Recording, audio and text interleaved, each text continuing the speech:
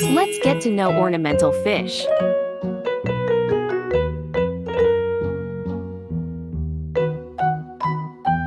This is fugu.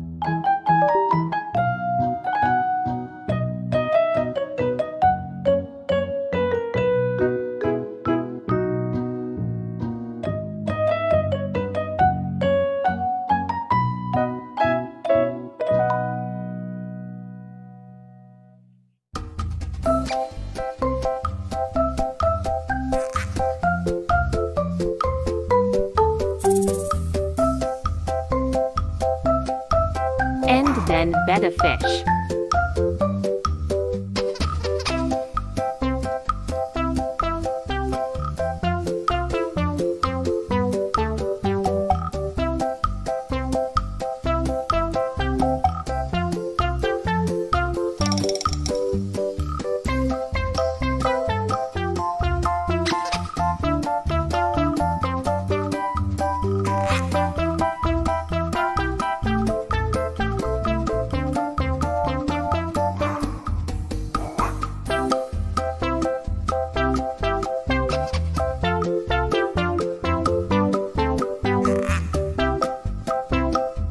The next is goldfish.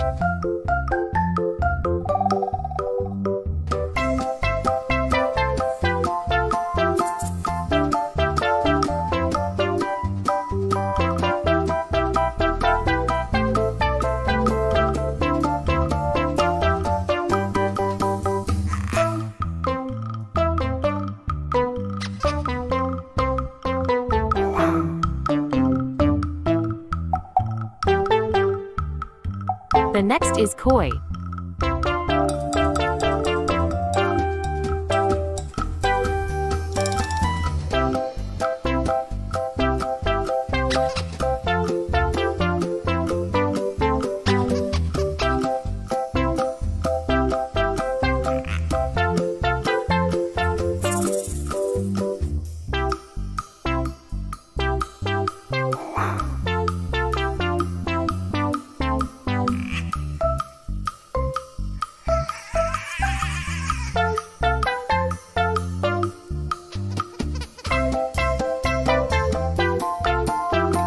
The next is arapaima.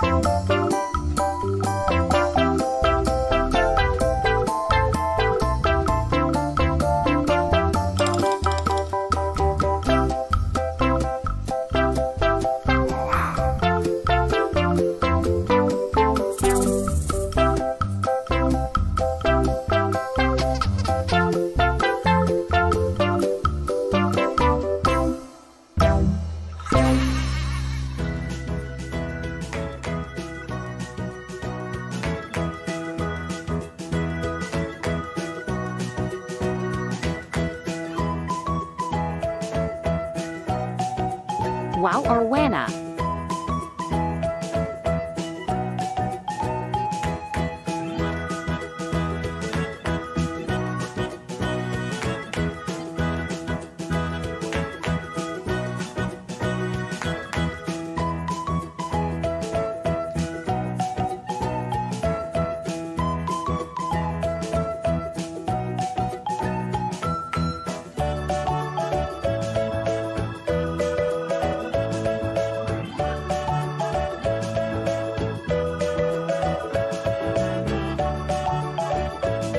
The next is discus.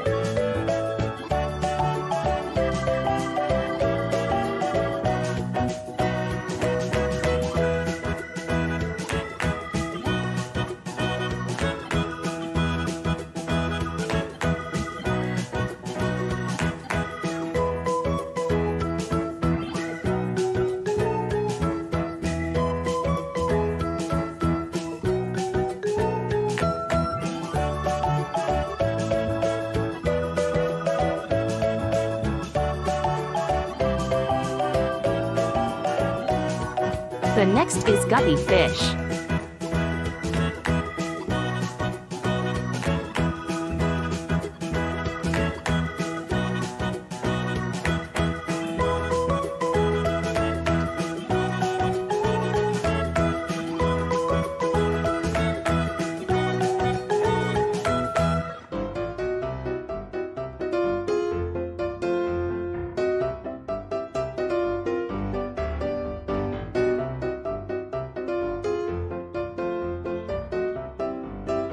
And then there is Channa.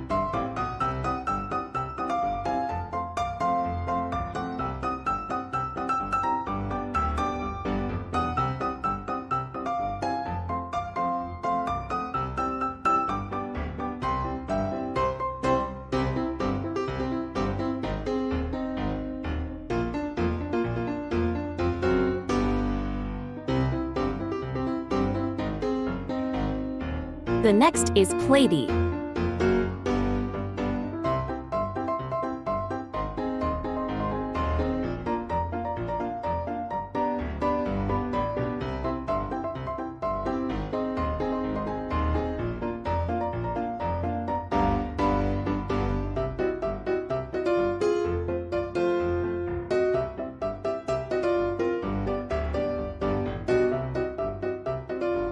The next is Lowen.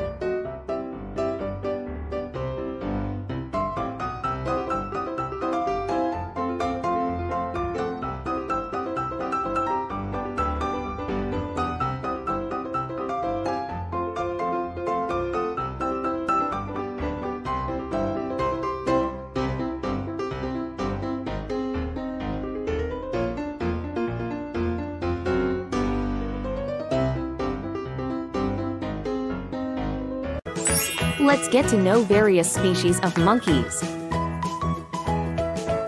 Pygmy marmoset.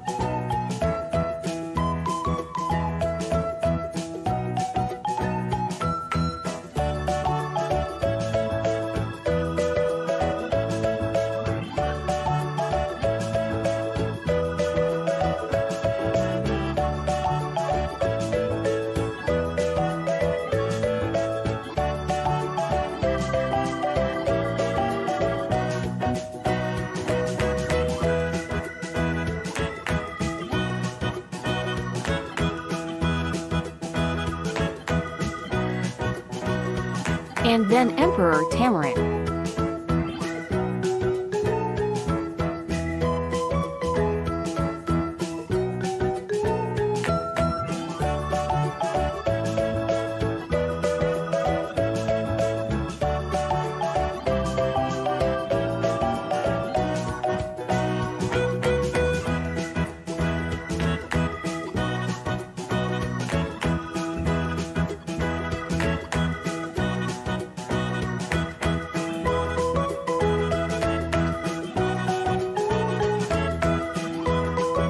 The next is Proboscis.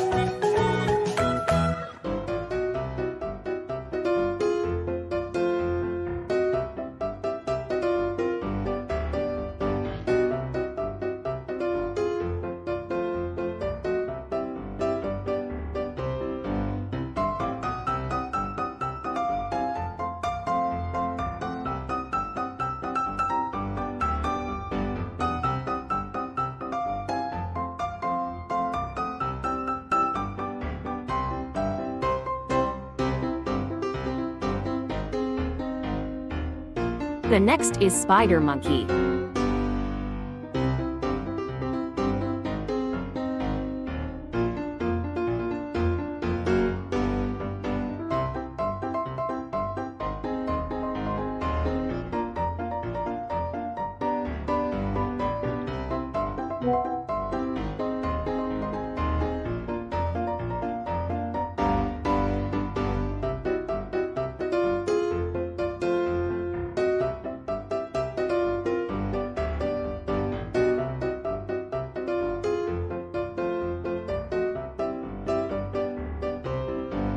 Night monkey.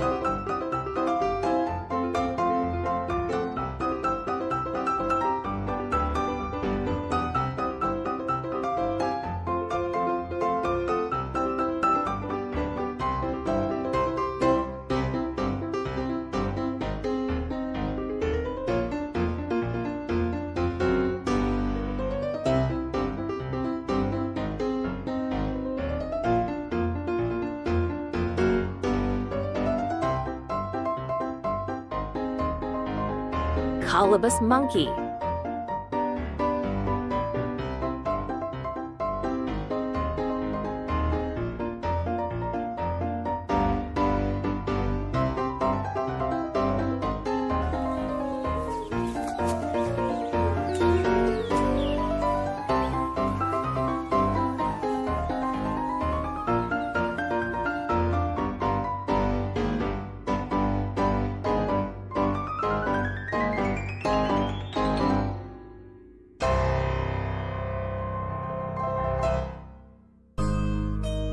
and then Babin.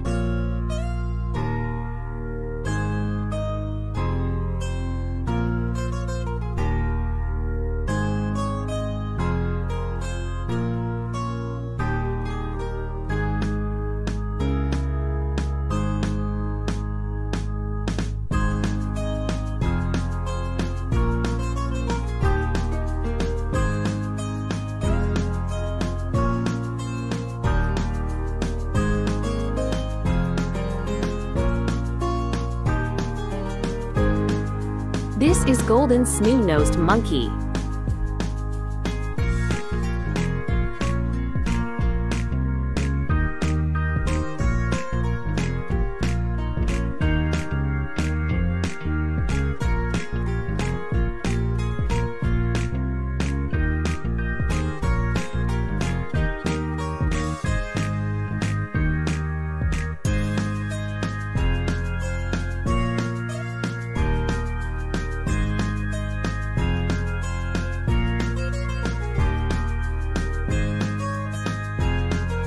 The next is Galata.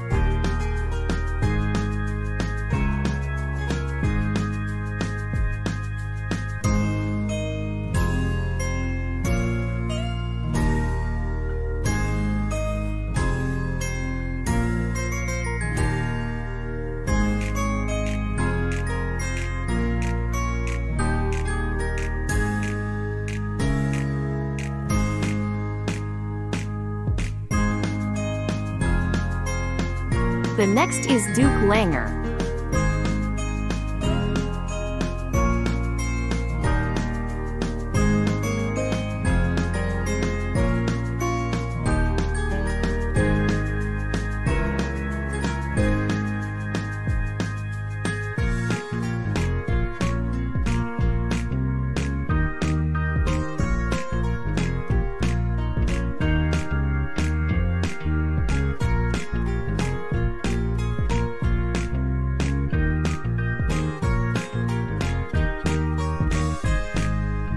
Let's get to know ornamental fish.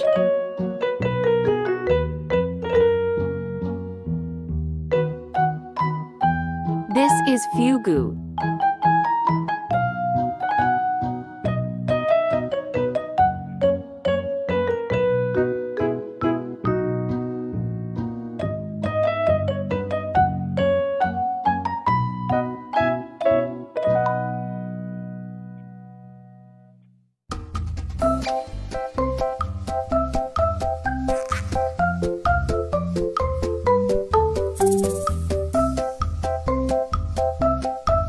And then betta fish.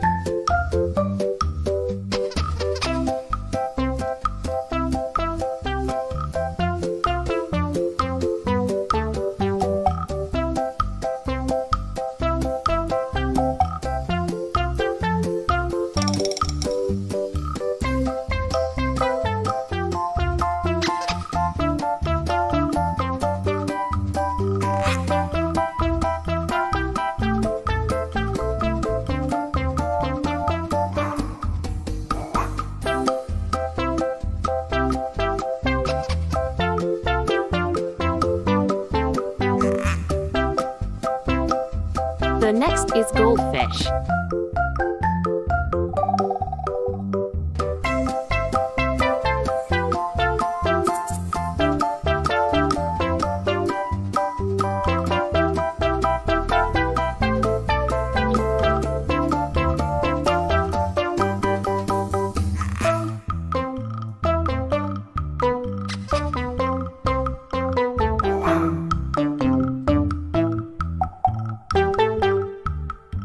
The next is koi.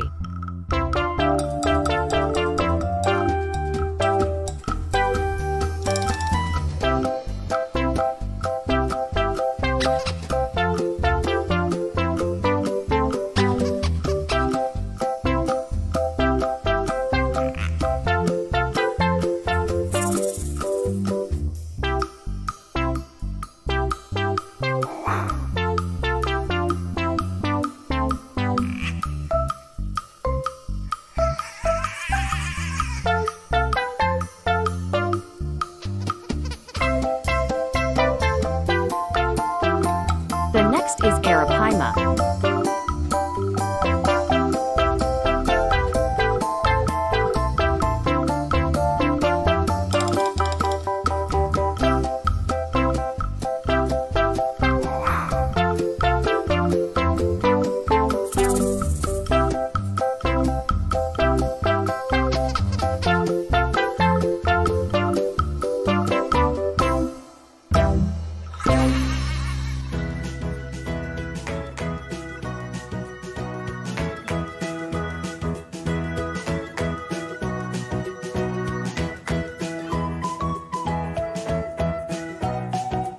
Wow Arwana.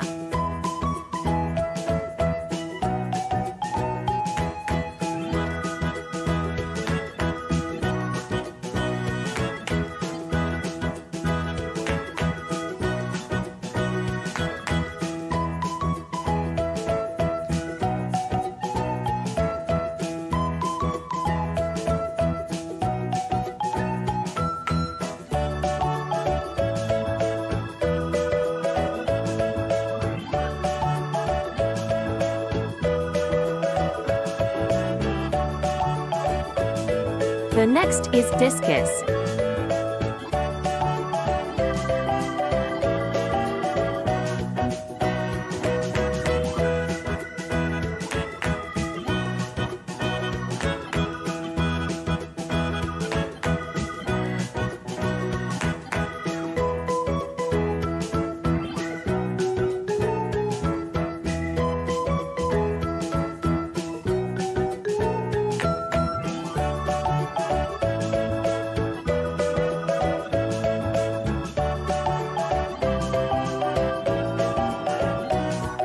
The next is guppy fish.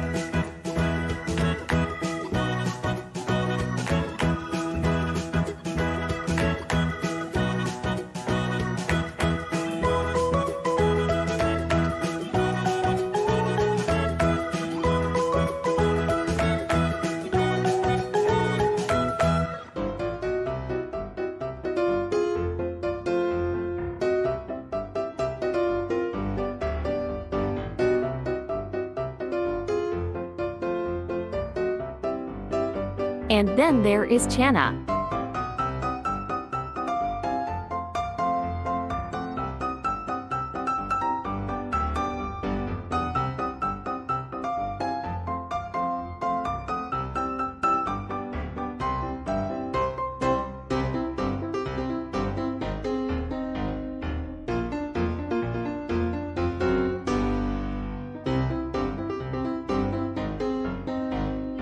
The next is Platy.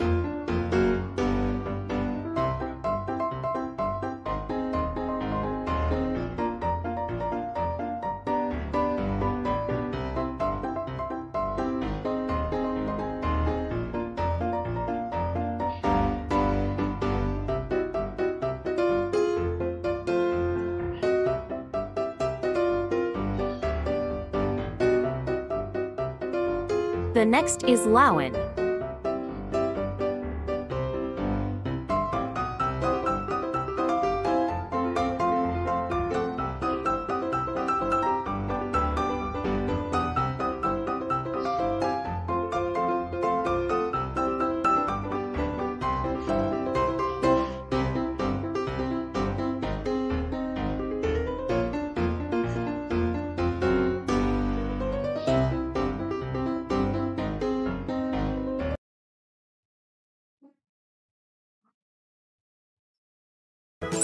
Let's get to know various species of monkeys.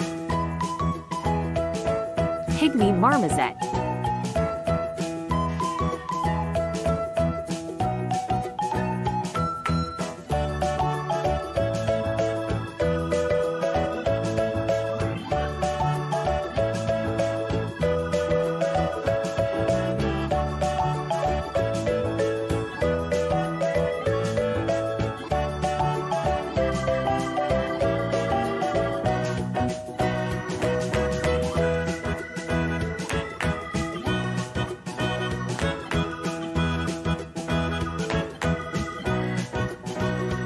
And then Emperor Tamarin.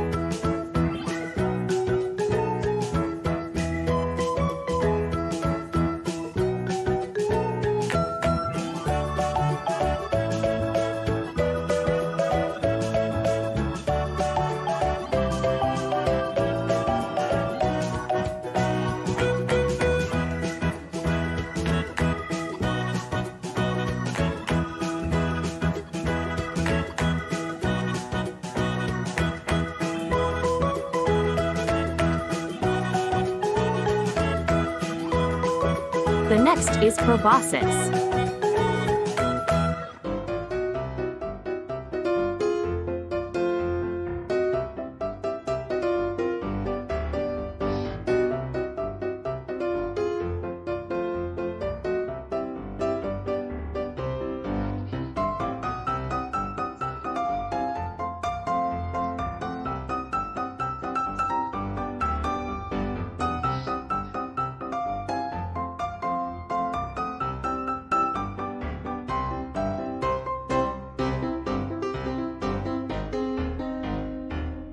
The next is spider monkey.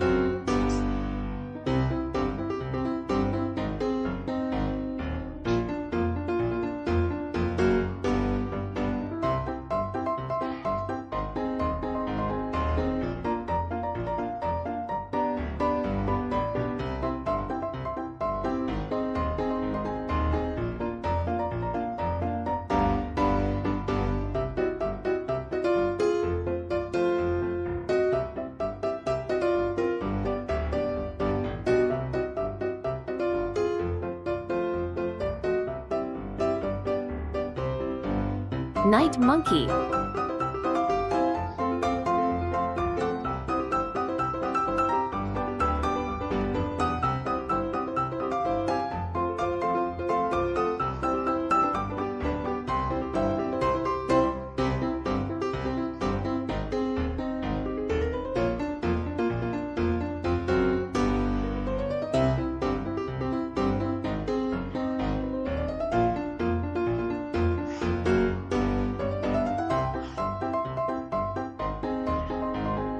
Colobus monkey.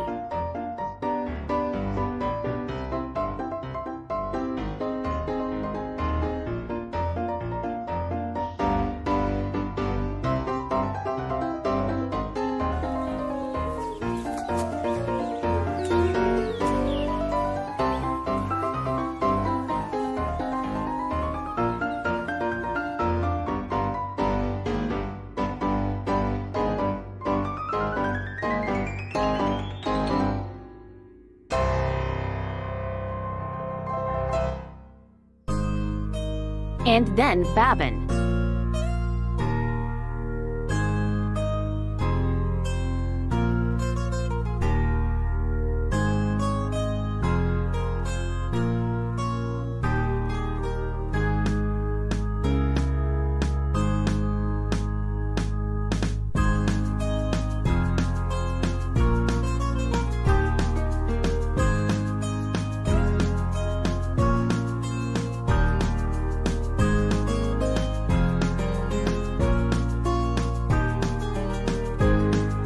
This is golden snoo-nosed monkey.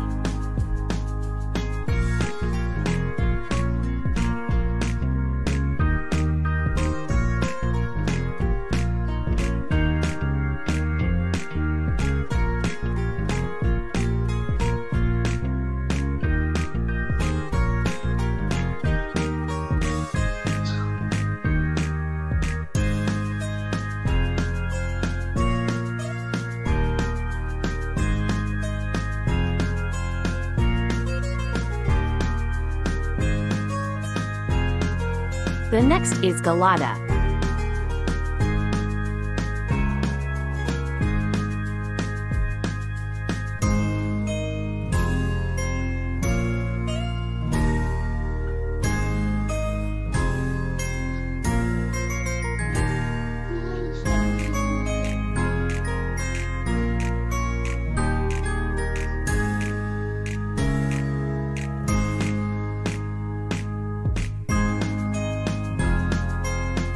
The next is Duke Langer.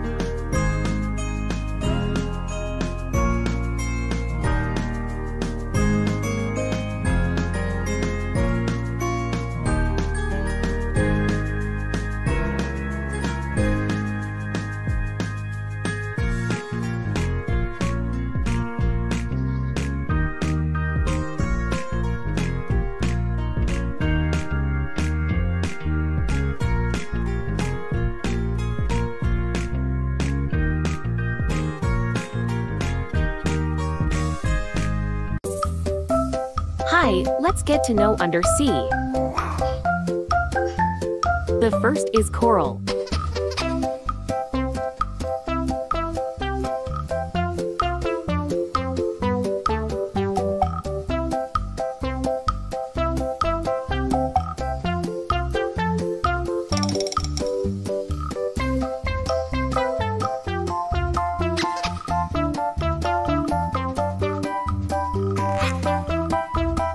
The next is sea snakes.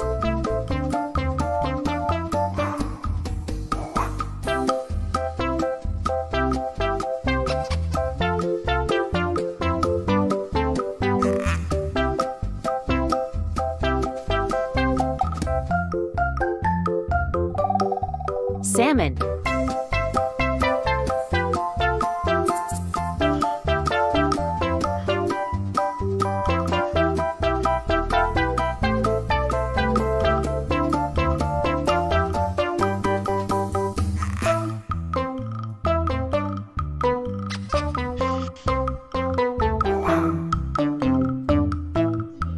Stingray.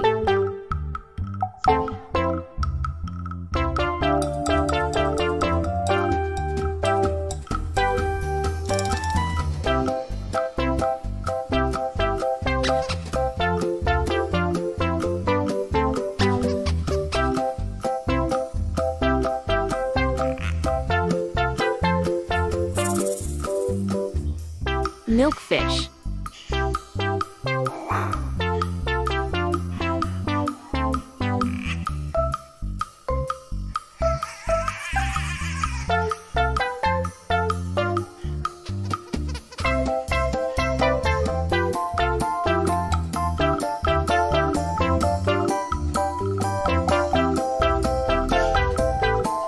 And then eel.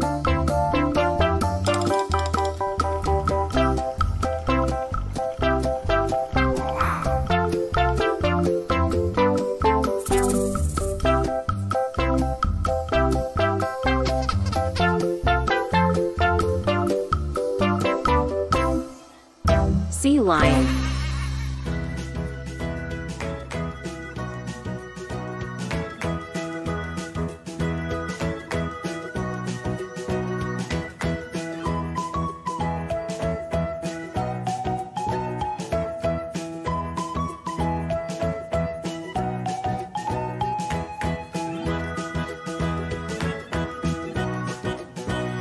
Seashell.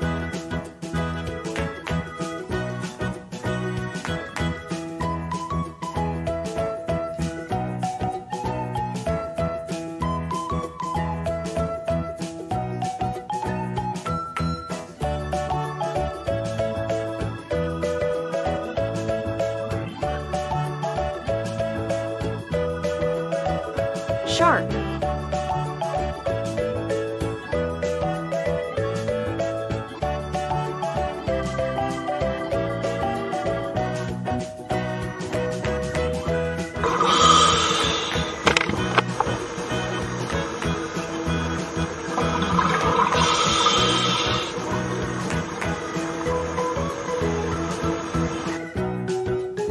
Sea cucumbers.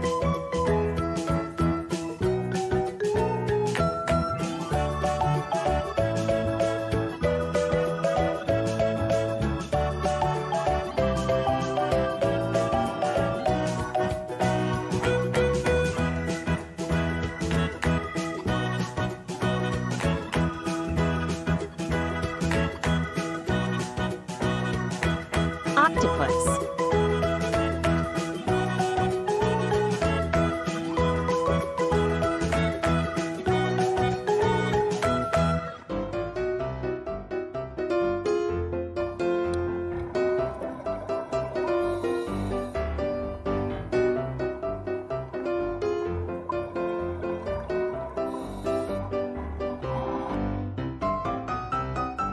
Squid.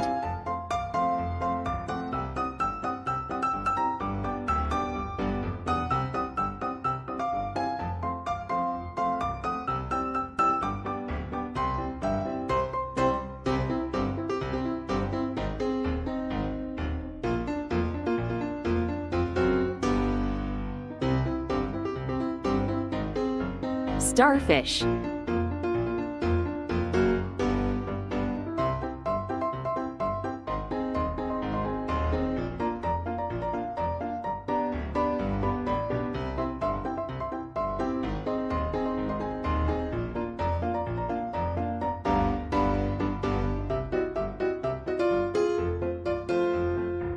Sea animals. Hewan laut. Ayo belajar mengenal hewan laut. Crab. Kepiting. Hewan ini hidup di air laut dan air tawar.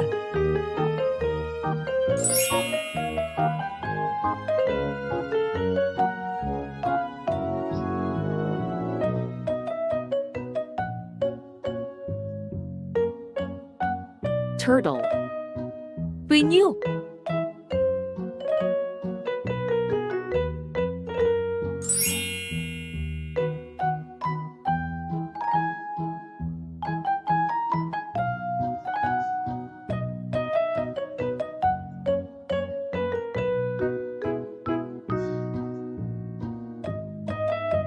Whale.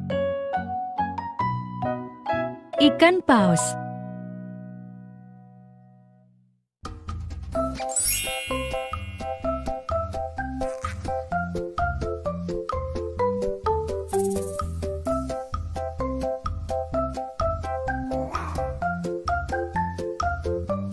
Dolphin. Ikan lumba-lumba.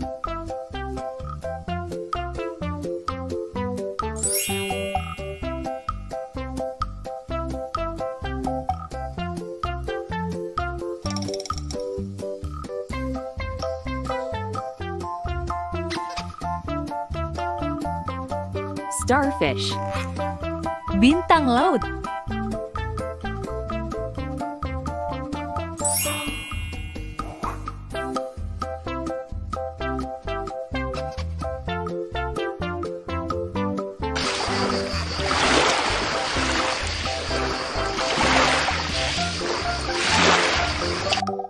Seahorses. Kuda laut.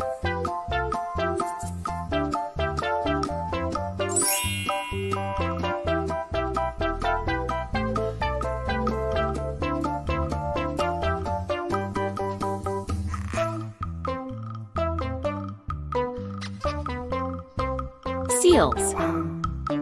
Anjing laut.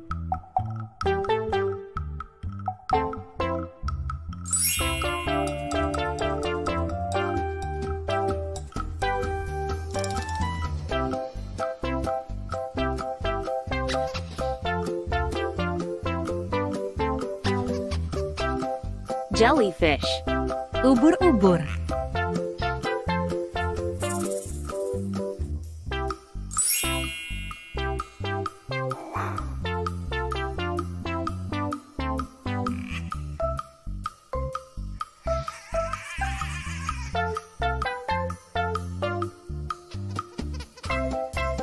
Shark.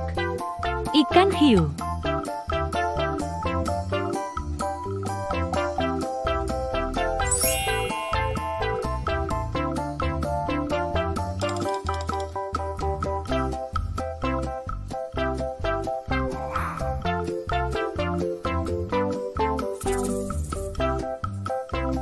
Stingray.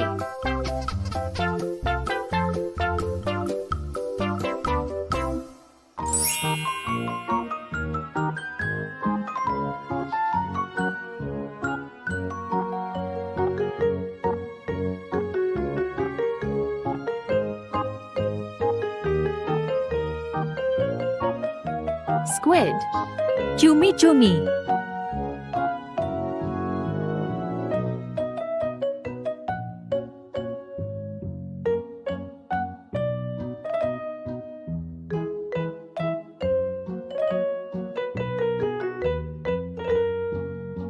Octopus.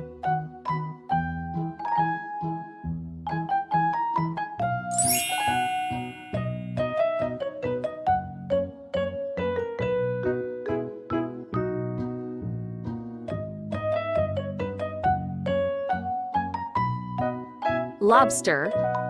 Lobster.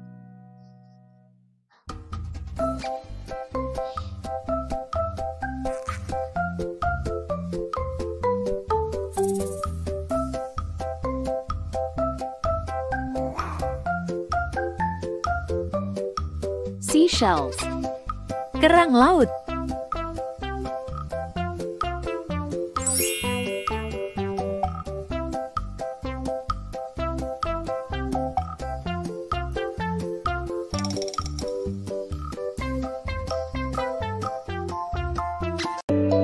know dolphins closer. Ayo mengenal lumba-lumba lebih dekat.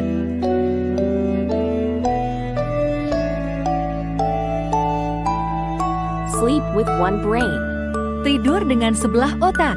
Ketika tidur, lumba-lumba hanya menggunakan sebelah otak mereka, sementara otak lainnya akan tetap waspada untuk bernapas dan untuk mengawasi kemungkinan pemangsa dan ancaman lainnya.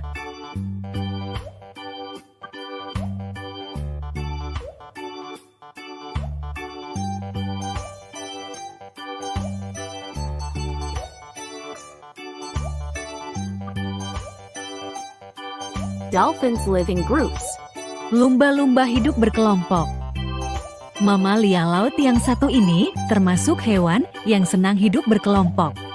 Karena itulah, lumba-lumba sering ditemui berkelompok saat berenang dan muncul ke permukaan laut.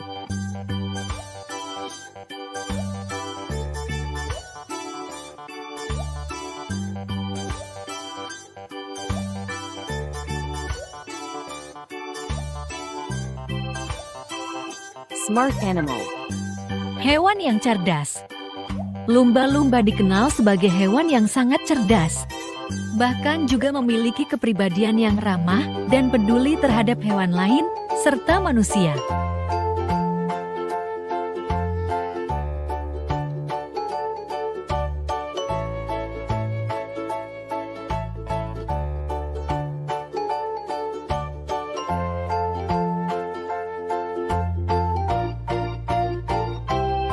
Great diving dolphins. Lumba-lumba penyelam yang hebat. Lumba-lumba dikenal sebagai hewan laut yang hebat dalam hal berenang. Mereka bisa berenang dengan kecepatan 3-7 mil per jam. Beberapa spesies bisa berenang dengan kecepatan 20 mil per jam. Bahkan spesies lain bisa melebihi itu dan melakukan perjalanan dengan kecepatan 20 mil per jam.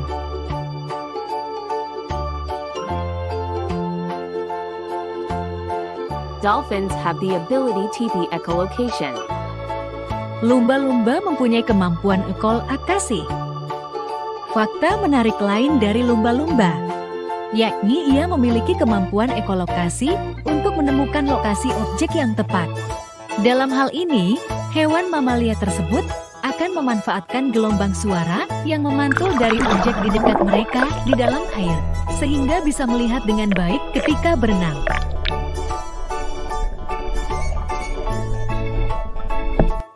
Dolphins have thick fat layers. Lumba-lumba memiliki lapisan lemak tebal. Lumba-lumba memiliki lapisan lemak yang sangat tebal di tubuhnya. Hal ini berguna untuk melindungi tubuh dari perubahan iklim yang ekstrem. Selain itu, lapisan lemak yang tebal dapat membantu daya apung ketika di dalam air.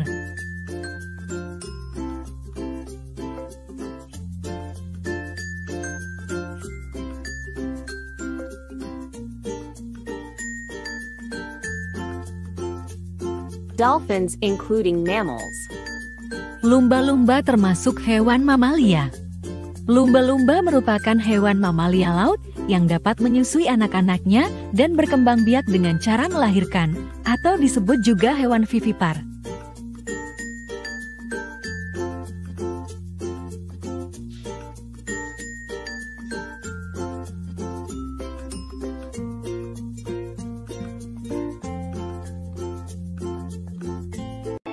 Get to know seahorses closer. Ayo mengenal kuda laut lebih dekat.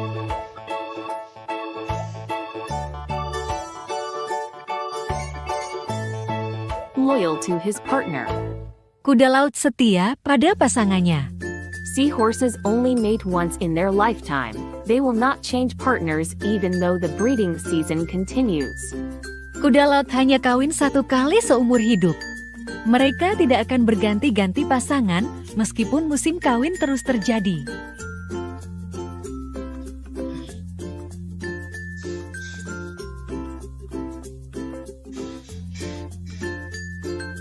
Seahorse including fish types. Kuda laut termasuk jenis ikan. Although the shape is different from most other types of fish, the seahorse is still a species of fish. Meskipun bentuknya berbeda dari kebanyakan jenis ikan lain, kuda laut tetaplah salah satu spesies ikan.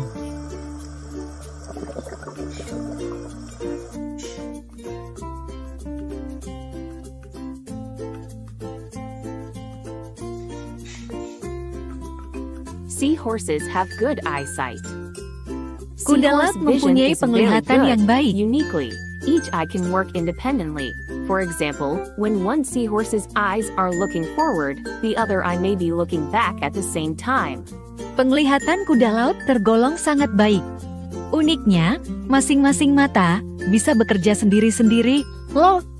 Misalnya, ketika salah satu mata kuda laut melihat ke depan, mata satunya bisa melihat ke belakang secara bersamaan. Male seahorse gives birth. Kuda laut jantan melahirkan. Fertilization occurs when the eggs stored by the female seahorse are removed from her stomach and inserted into the male seahorse's abdomen. Once inserted into the stomach, the new male seahorse will fertilize it and store the eggs for 6 or 10 weeks before being born. Pembuahan terjadi ketika telur yang disimpan oleh kuda laut betina dikeluarkan dari perutnya dan dimasukkan ke dalam perut kuda laut jantan. Setelah dimasukkan ke perut, kuda laut jantan baru akan membuahinya dan menyimpan telurnya selama 6 atau 10 minggu sebelum dilahirkan. Great animal seahorse. Kuda laut hewan yang rakus. The seahorse's snout-shaped mouth makes it easier for it to dig into the corners of the reef to find food. Mulut kuda laut yang berbentuk moncong itu memudahkannya menggali sudut-sudut karang untuk mencari makanan.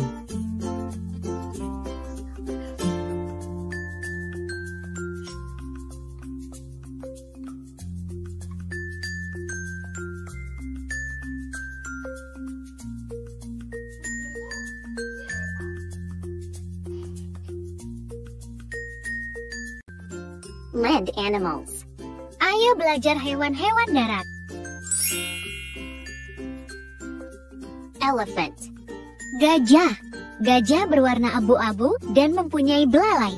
The elephant is gray and has a trunk.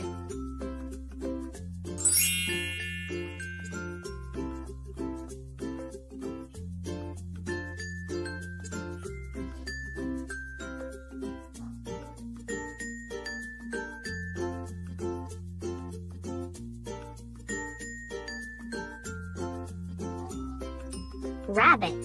Kelinci. Rabbits have many colors and love vegetables. Kelinci mempunyai banyak warna dan menyukai sayuran.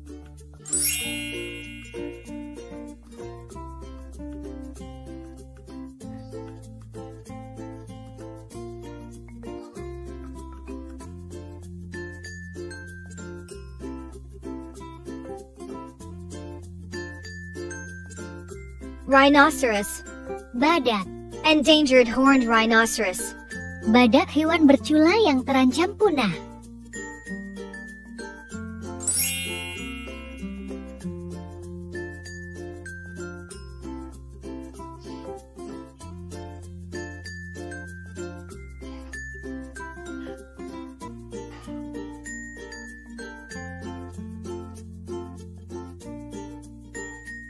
Cat. Kucing. Cats have many colors and types, and lots of people keep them.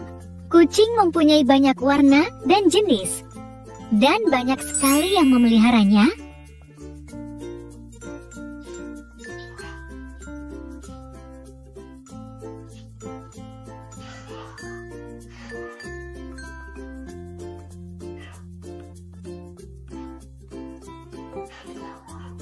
Weasel. Musang. These animals are mostly nocturnal and good climbers. Hewan ini kebanyakan merupakan hewan malam dan pemanjat yang baik.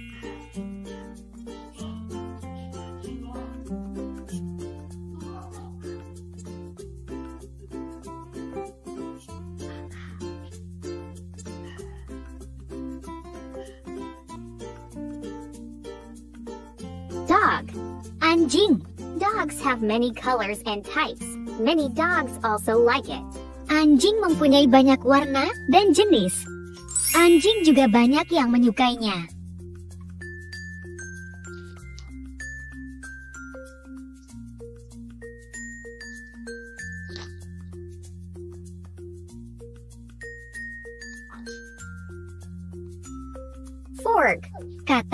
Insectivorous amphibians that live in fresh water or on land.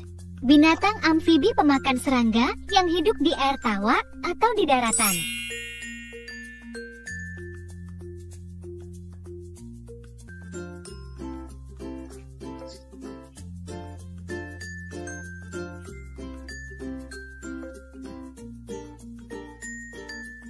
Butterfly. Kupu-kupu. Butterflies have beautiful colors and have 6 legs and 2 antennae. Kupu-kupu mempunyai warna yang cantik dan memiliki 6 kaki serta 2 antena.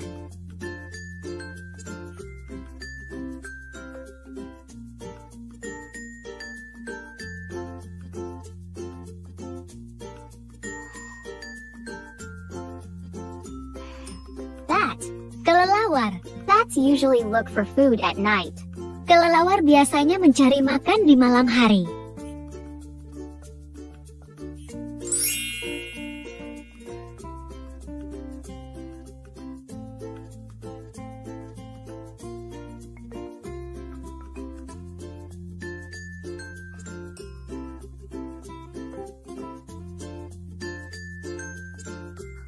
Chicken. Ayam. Chickens have 2 legs and chickens are often kept as pets to produce eggs. Chickens have 2 legs and chickens are often kept as pets to produce eggs.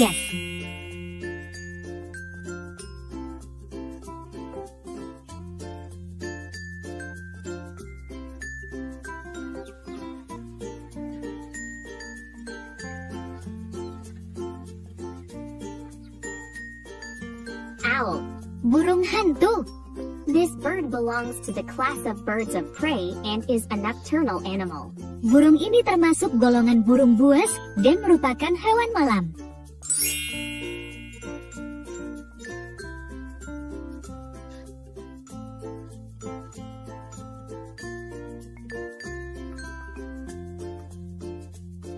Crocodile.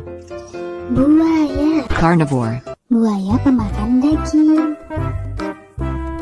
Buaya hidup di dalam air. Crocodiles live in the water.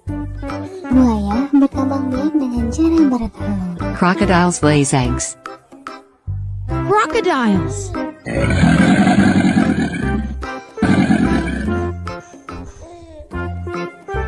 Serigala. Wolf. Serigala pemakan daging. Carnivore. Serigala hidup di dalam hutan. Wolves live in the forest. Serigala berkembang biak dengan cara melahirkan. Wolves give birth. Wolf.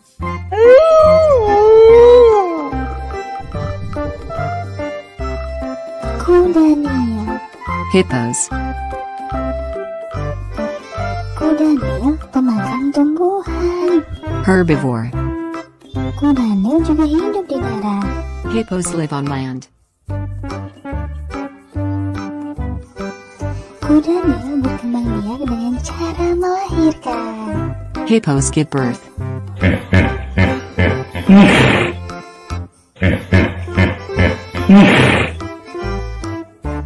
Monyet. Monkey. Monyet pemakan segala. Omnivore. Monyet hidup di hutan. Monkey live in the forest. Monyet berkembang biak dengan cara melahirkan. Monkey give birth.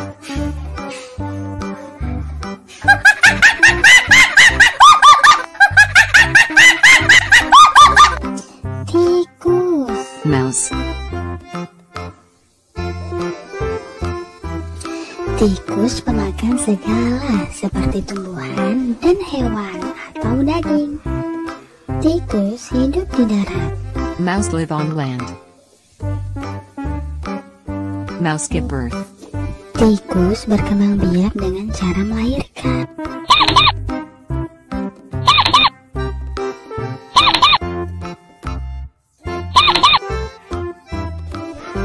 Kanguru. Kangaroo. Pemakan tumbuhan seperti rumput. Herbivore. Kanguru hidup di darat. Kangaroo live on land. Kanguru berkembang biak dengan cara melahirkan. Kangaroo.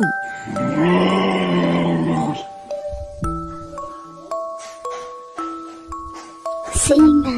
Lion. Singa pemakan daging. Carnivore. Singa hidup di hutan. Lion live in the forest. Lion give birth. Singa berkembang biak dengan cara melahirkan.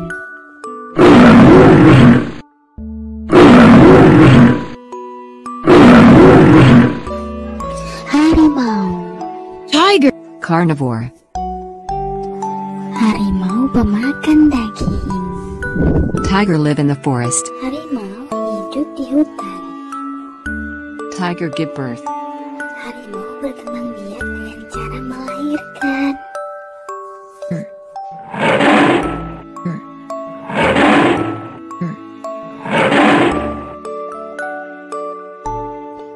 Jerapah. Giraffe. Herbivore. Jerapah pemakan tumbuhan seperti rumput. Giraffe live in the forest. Jerapah tinggal di hutan. Giraffe give birth. Jerapah berkembang biak dengan cara melahirkan. Giraffe.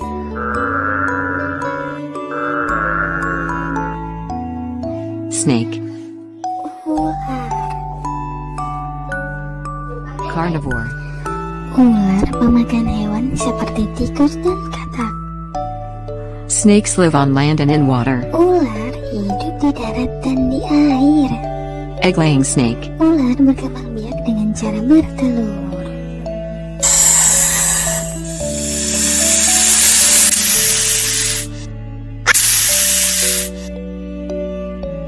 Bird. Burung. Omnivore. Burung pemakan segala seperti ulat, biji jagung, buah-buahan. Birds live in trees. Burung hidup di darat seperti di pohon.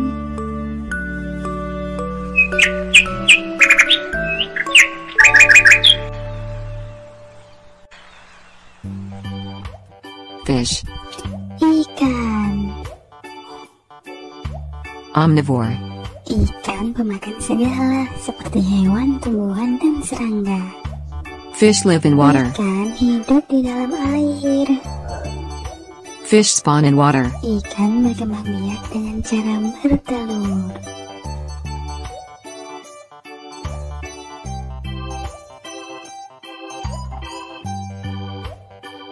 Cow. Sapi. Sapi pemakan tumbuhan seperti rumput. Herbivore. Cow live in land.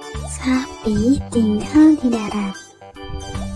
Cow give birth. Sapi berkembang biak dengan cara melahirkan.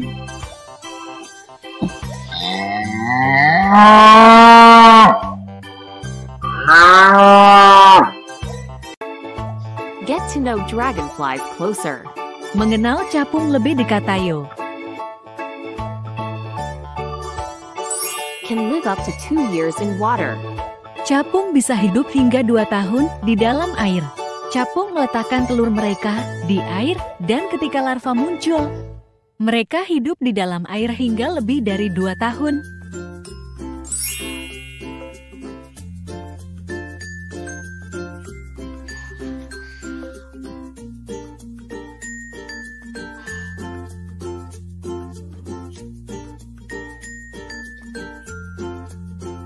Some dragonfly species lay their eggs in salt water. Beberapa spesies capung bertelur di air asin. Beberapa spesies, seperti Aeturodiplex berenice dapat menghasilkan keturunan di air yang berkali lipat lebih asin daripada lautan.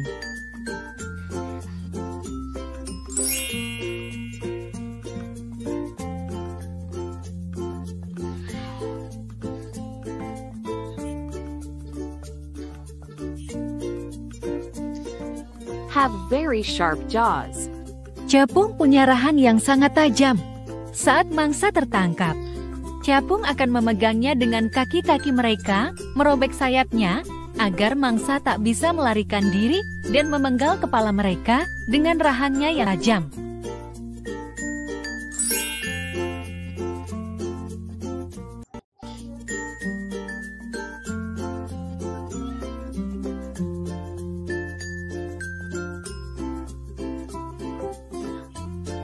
Good fly. Jago terbang. Capung dapat terbang ke segala arah, termasuk menyamping dan mundur, bahkan terbang diam di satu titik selama lebih dari beberapa menit.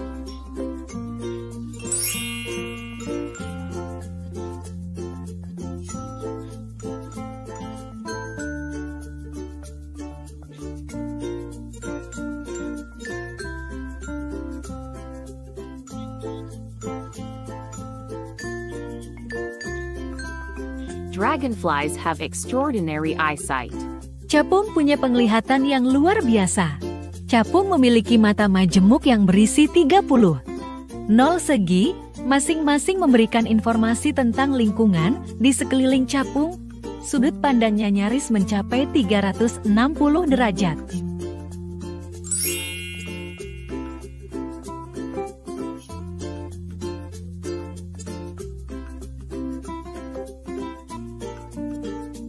Let's get to know crocodiles closer. Ayo mengenal fakta-fakta tentang buaya lebih dekat.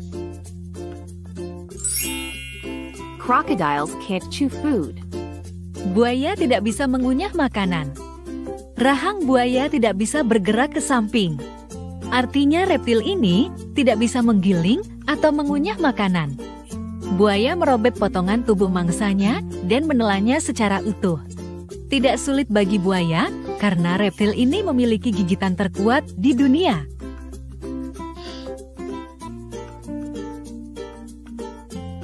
Crocodiles can hold their breath for an hour. Buaya bisa menahan napas selama 1 jam. Buaya dapat menahan napas di bawah air setidaknya selama 1 jam tanpa menghirup udara.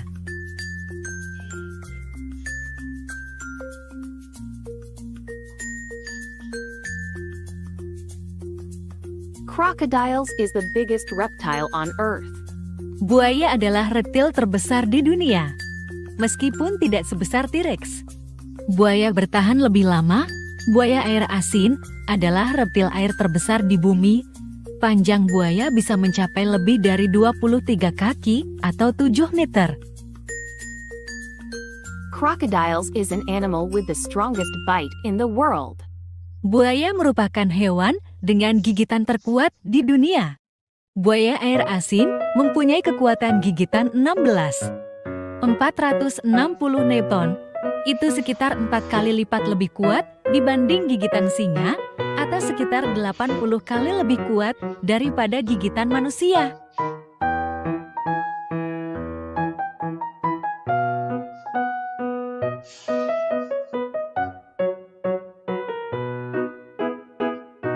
Crocodiles sometimes like to eat fruit. Buaya terkadang suka makan buah. Buaya dan aligator ternyata kadang suka makan buah.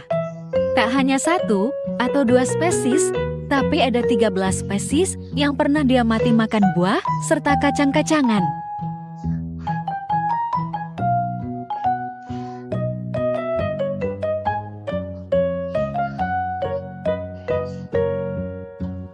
The sex of baby crocodiles is determined by the temperature around the nest. Jenis kelamin bayi buaya ditentukan pada suhu di sekitar sarang. Buaya juga mempunyai keunikan pada proses reproduksinya. Umumnya, jenis kelamin bayi hewan telah ditentukan saat terjadinya pembuahan. Suhu di sekitar sarang dapat menentukan jenis kelamin sang bayi. Suhu hangat dapat membuat sang bayi berkelamin jantan, sedangkan untuk suhu rendah dapat membuat bayinya berkelamin betina. Ayo belajar sayuran. Vegetable. Broccoli. Broccoli. Berwarna hijau.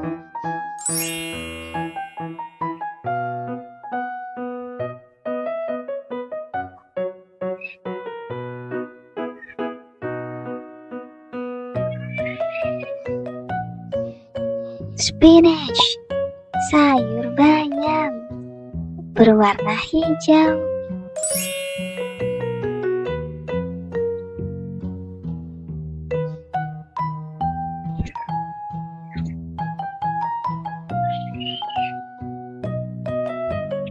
Carrot, wortel, berwarna orange.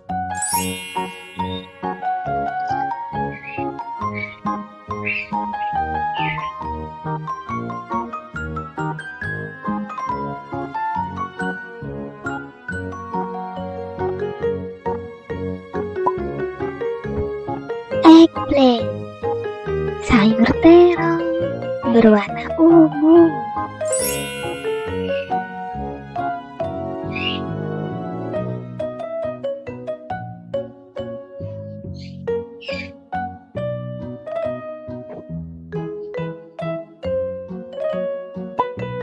Cabbage, kol, berwarna hijau.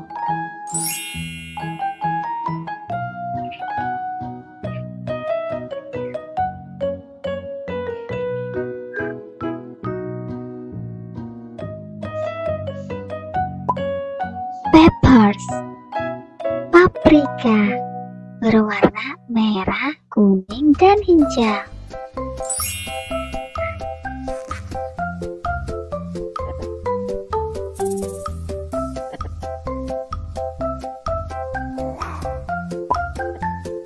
Mustard, sayur sawi, berwarna hijau.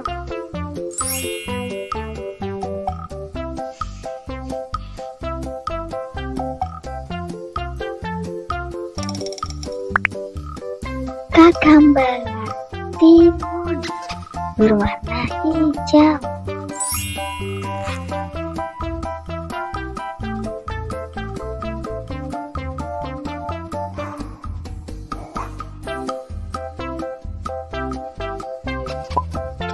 Potato, kentang, berwarna coklat.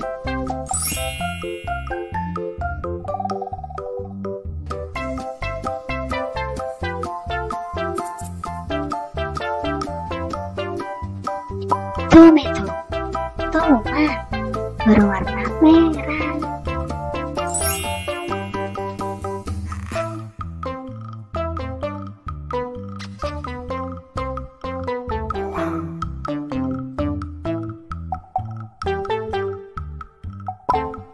Mushroom, jamur, berwarna coklat.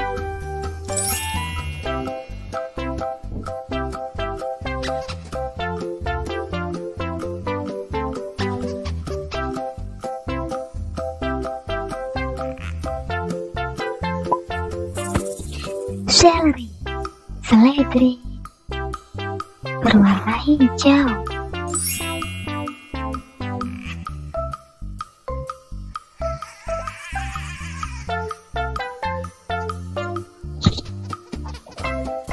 Pumpkin, labu, berwarna orange.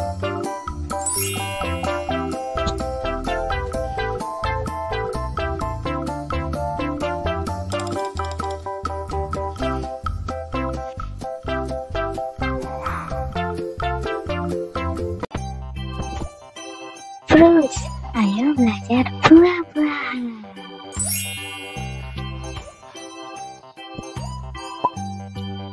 Orange, buah jeruk, warnanya oranye.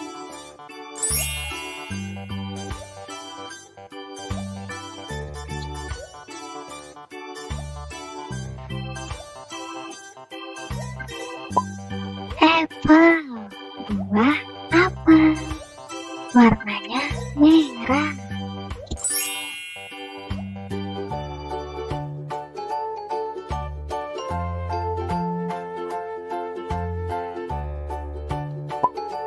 Watermelon, semangka, warnanya merah.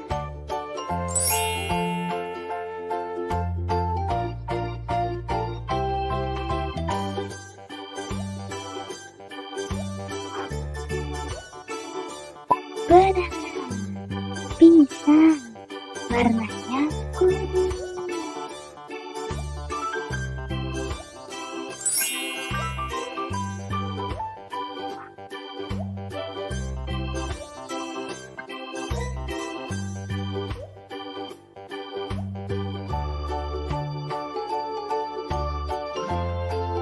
Kakana.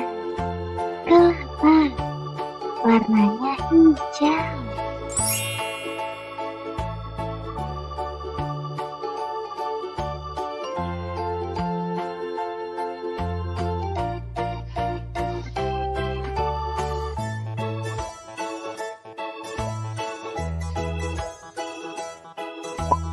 Strawberry. Strawberry. Warnanya merah.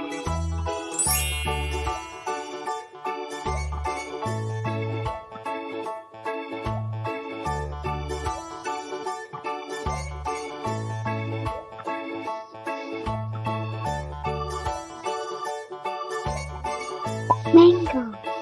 Mangga. Warnanya hijau dan merah.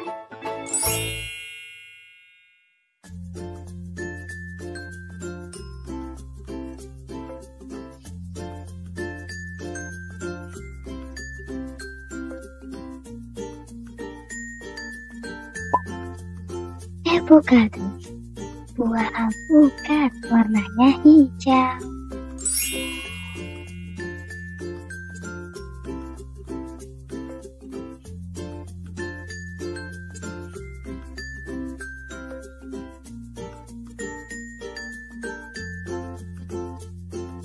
Pear. Buah pir. Warnanya kuning dan juga warna hijau.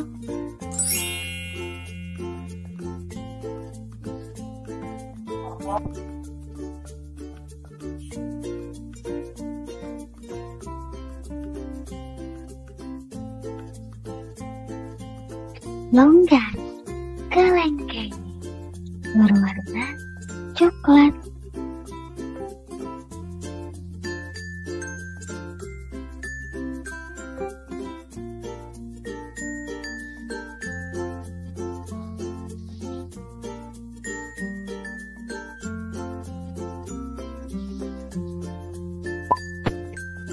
Zagapang. Salak warnanya coklat.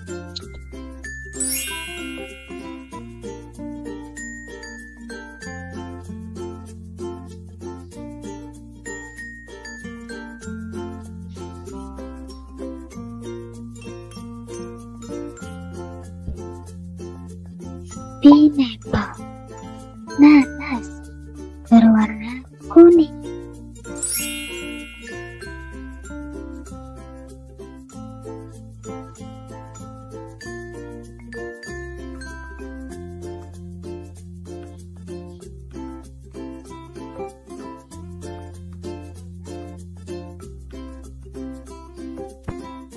Leci. Buah leci berwarna merah.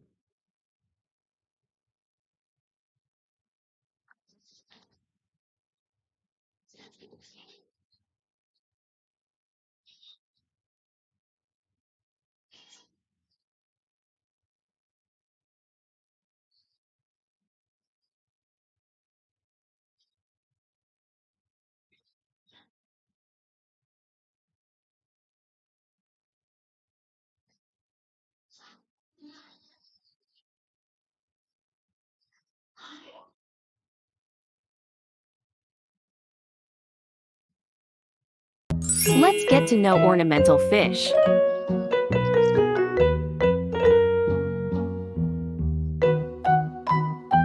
This is fugu.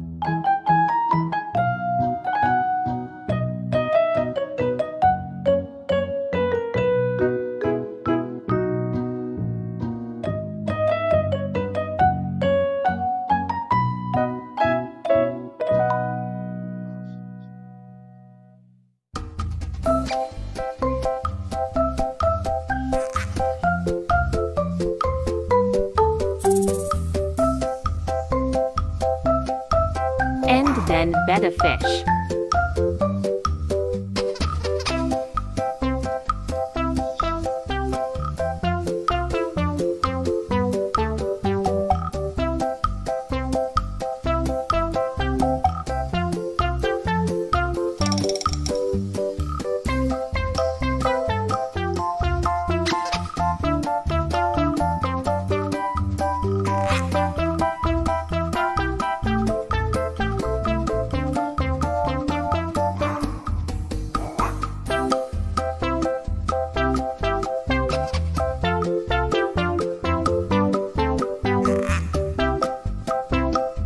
The next is goldfish.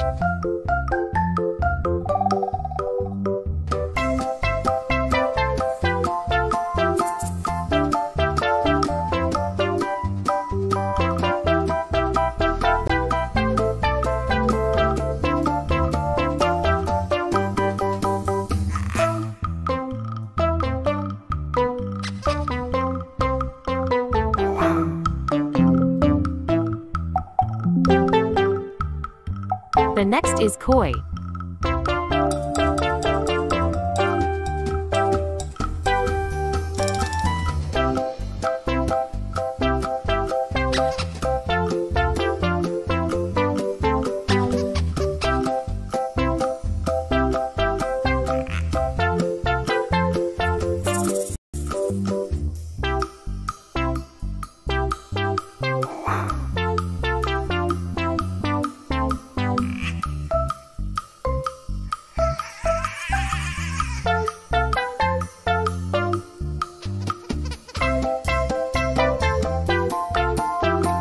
The next is arapaima.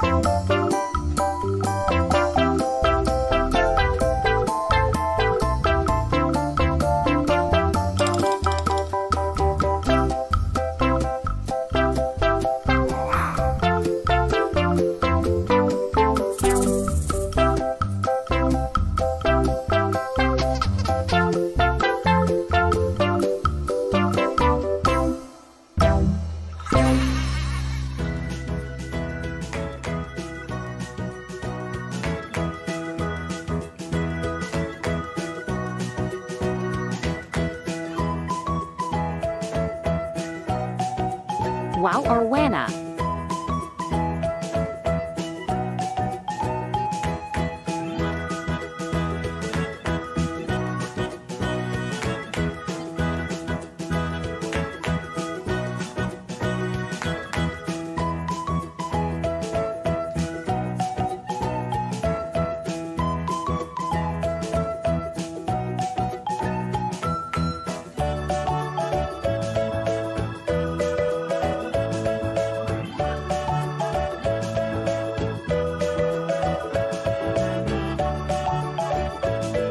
The next is discus.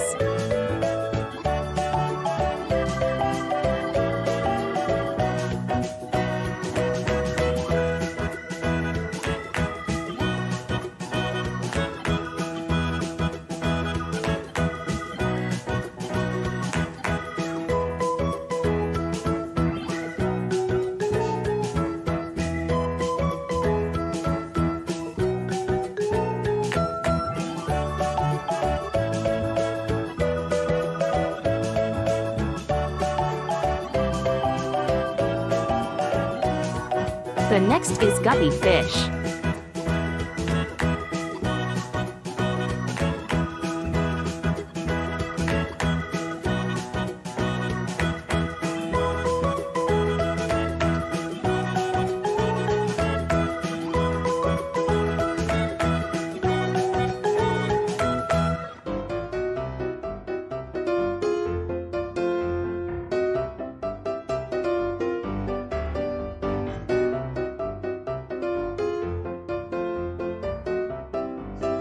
And then there is Channa.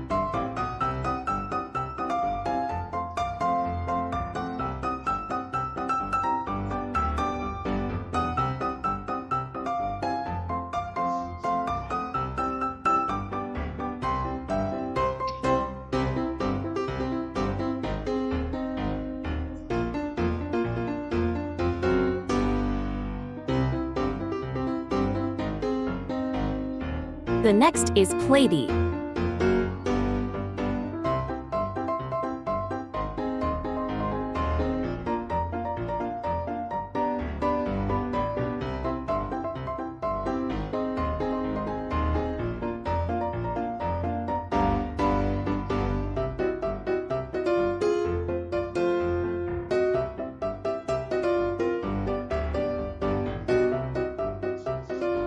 The next is Lauan.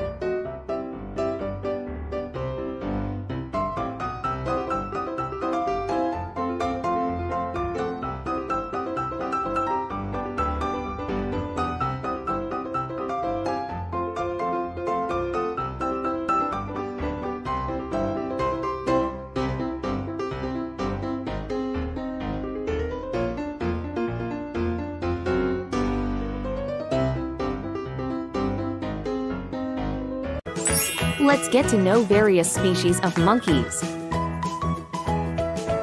Pygmy marmoset.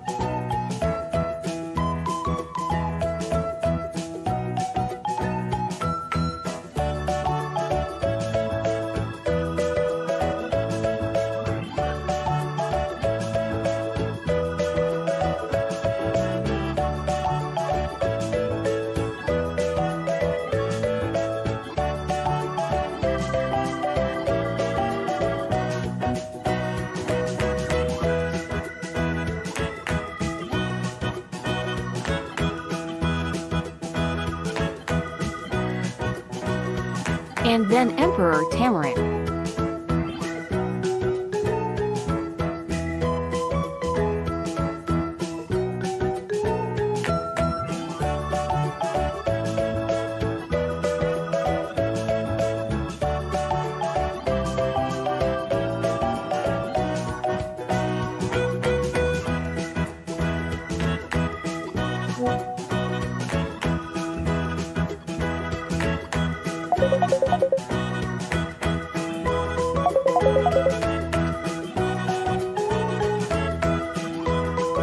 The next is Proboscis.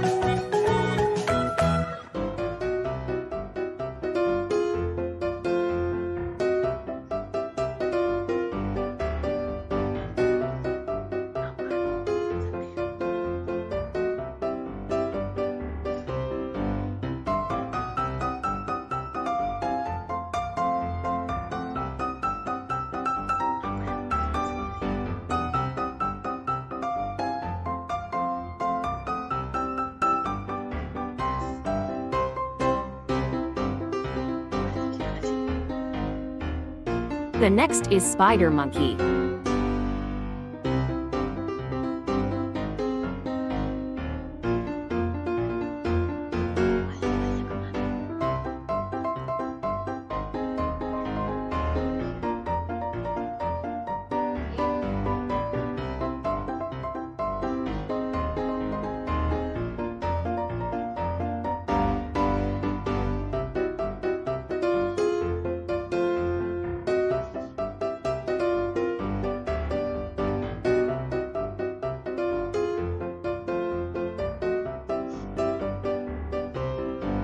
Night monkey.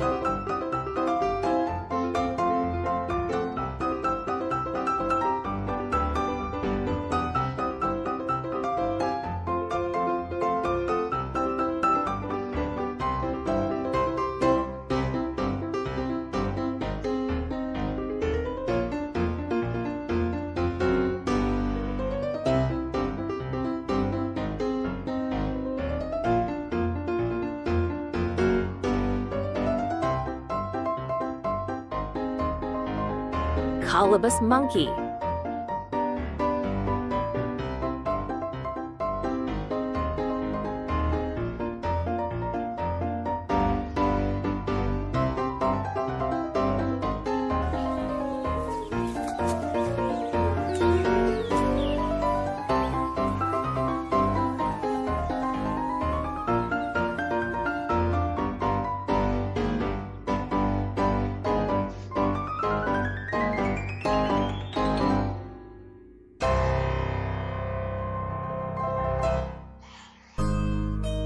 And then Babin.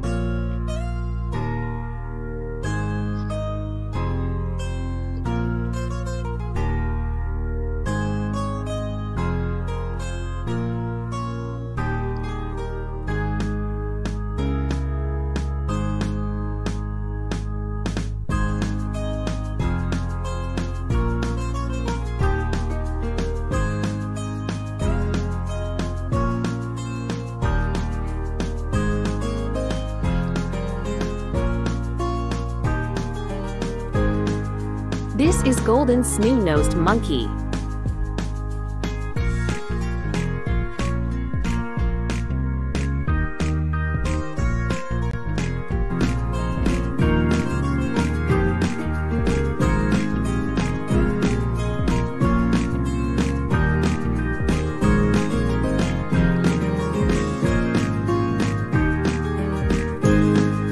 This is golden snue-nosed monkey.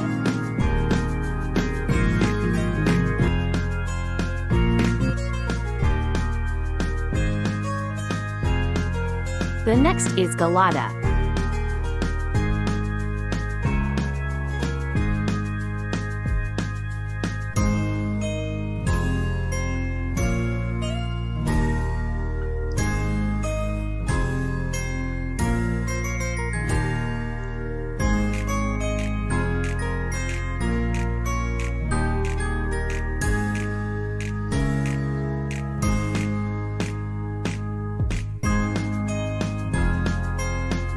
The next is Duke Langer.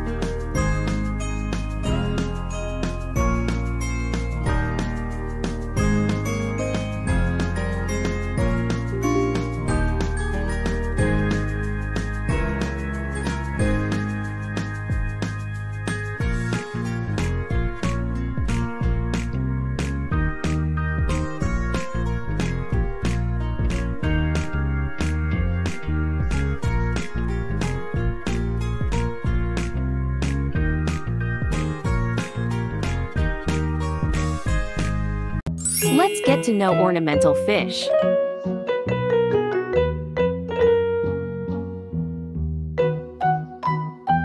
This is fugu.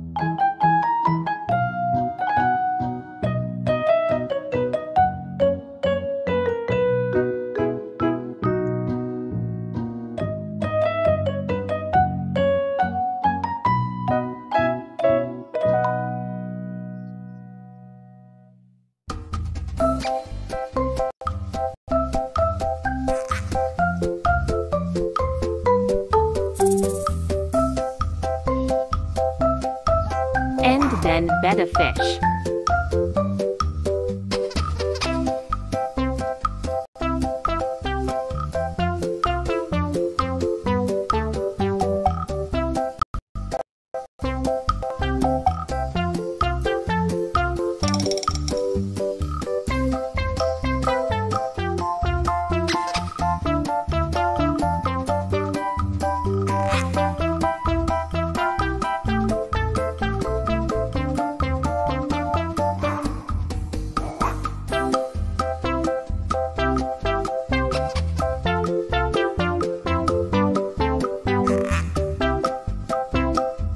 The next is goldfish.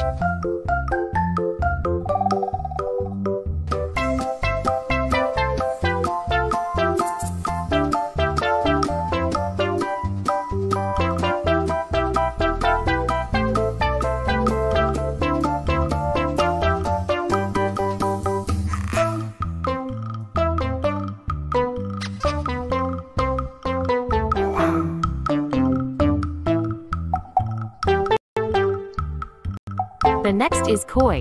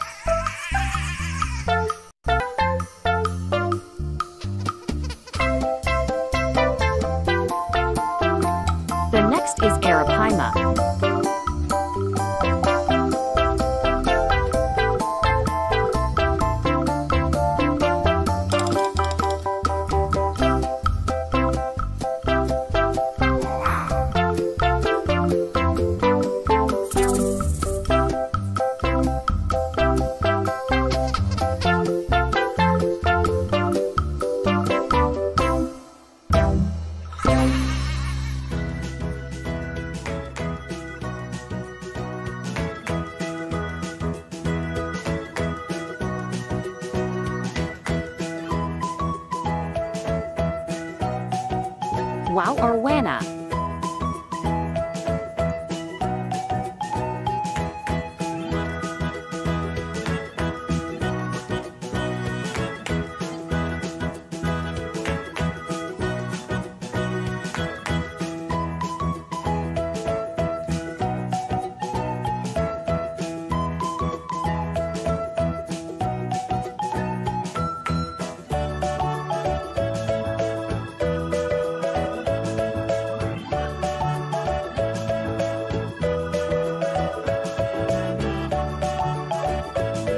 The next is discus.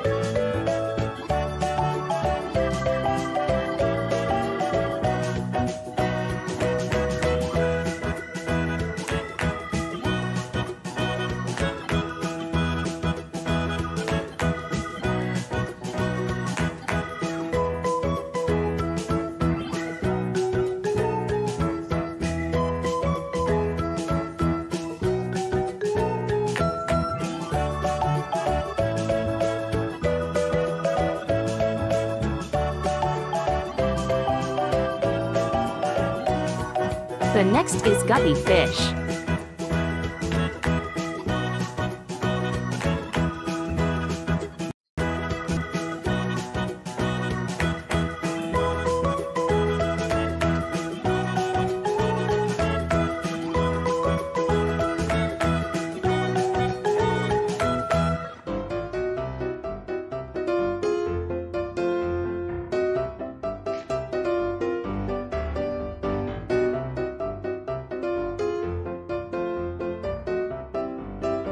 And then there is Channa.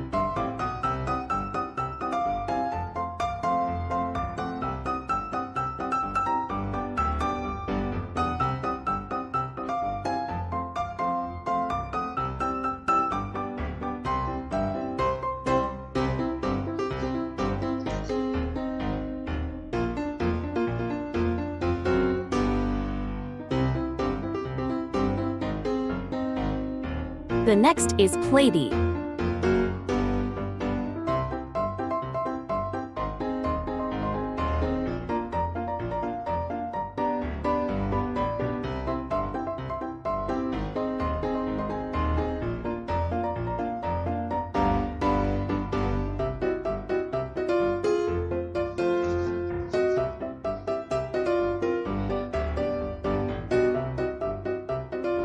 The next is Lawan.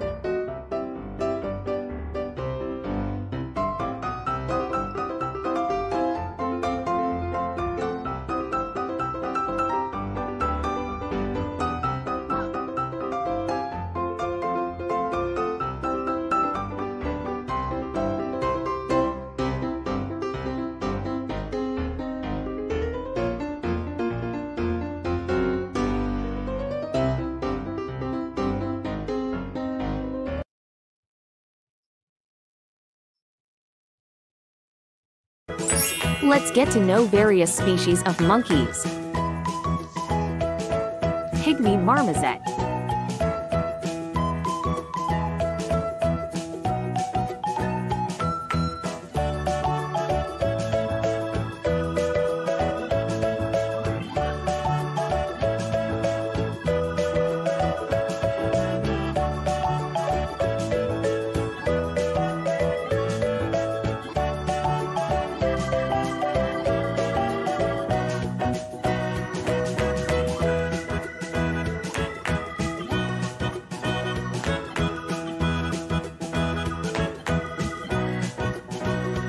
And then Emperor Tamarin.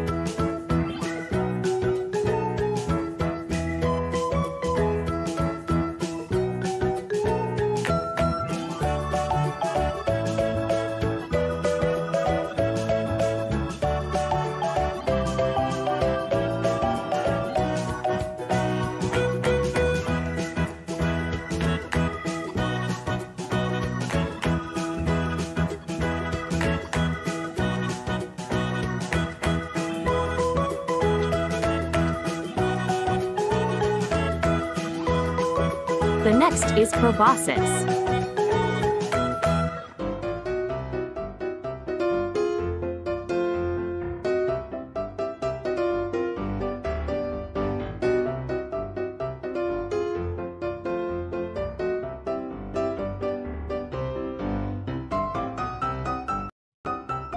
Let's learn fruits.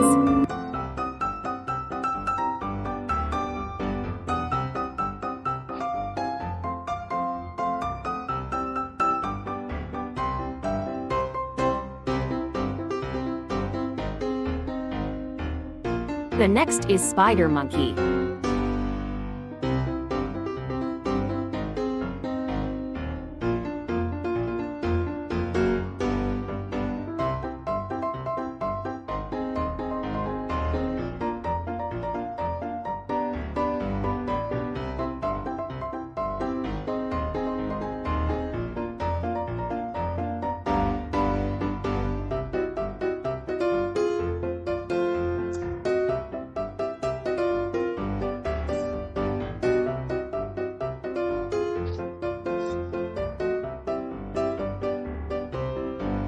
Night monkey.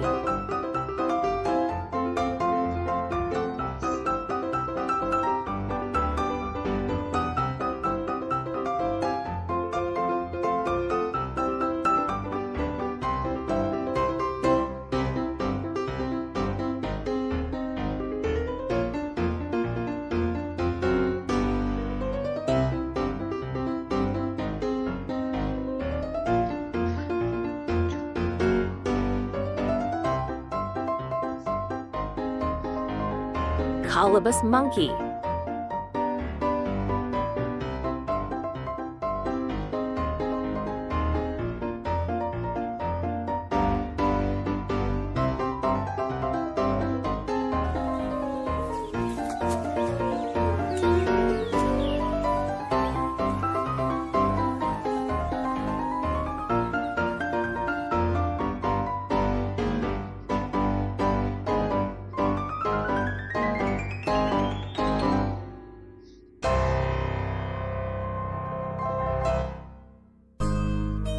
And then Babin.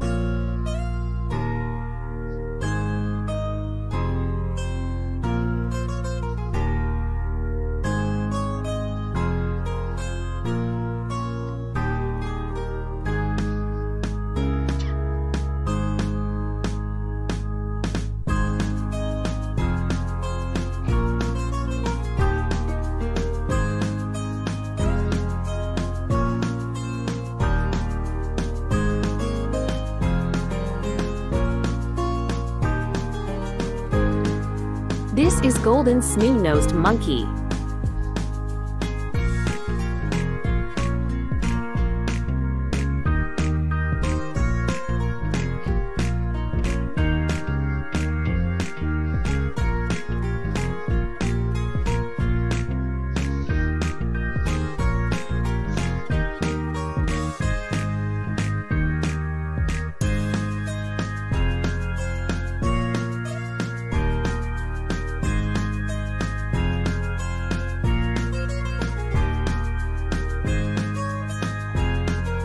The next is Galata.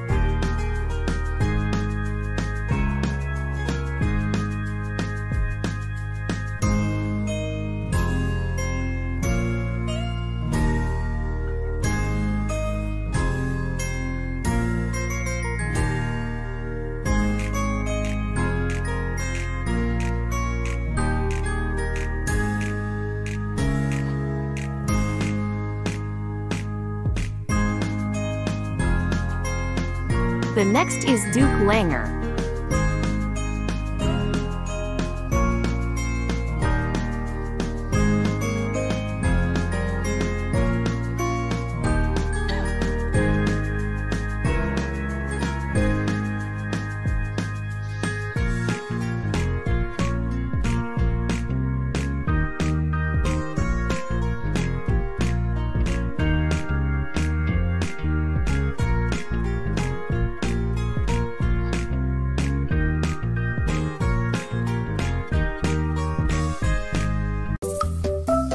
Hi, let's get to know undersea.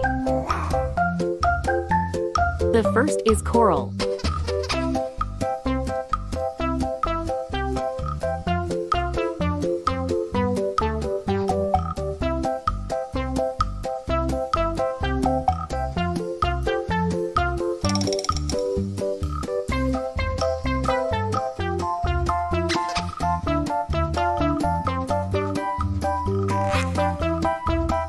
The next is sea snakes.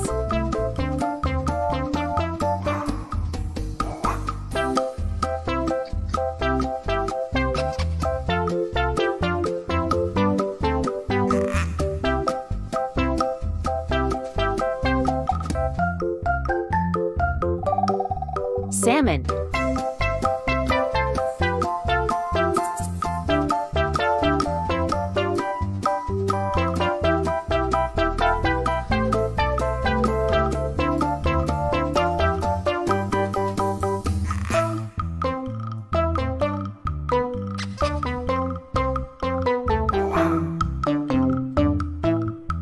Stingray.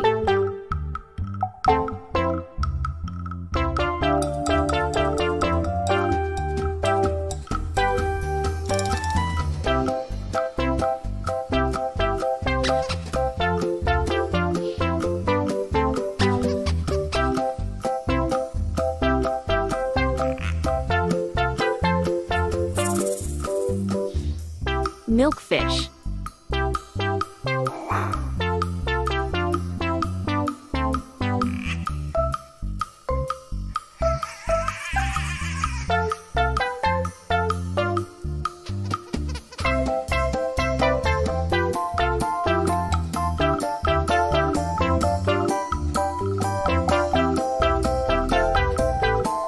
And then eel.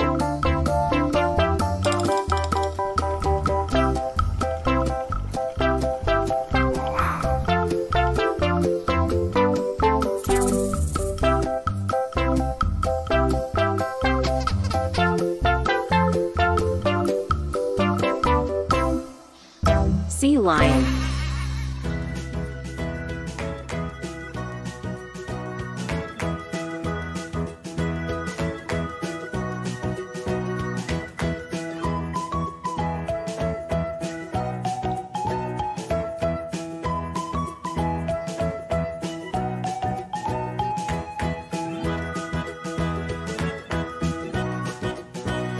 Seashell.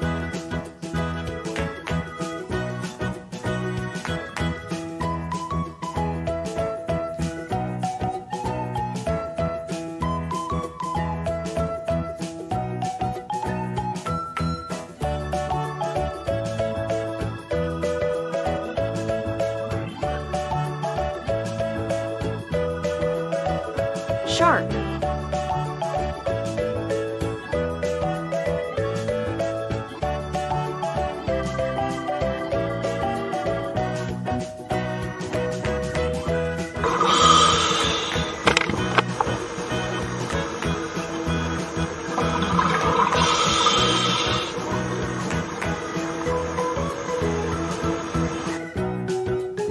Sea cucumbers.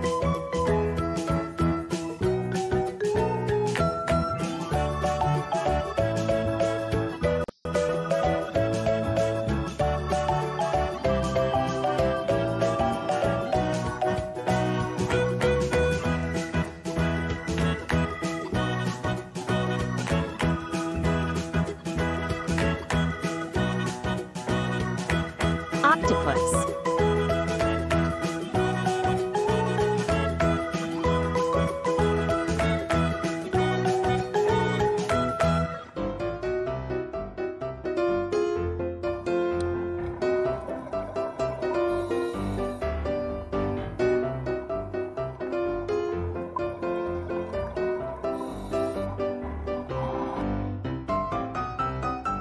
Squid.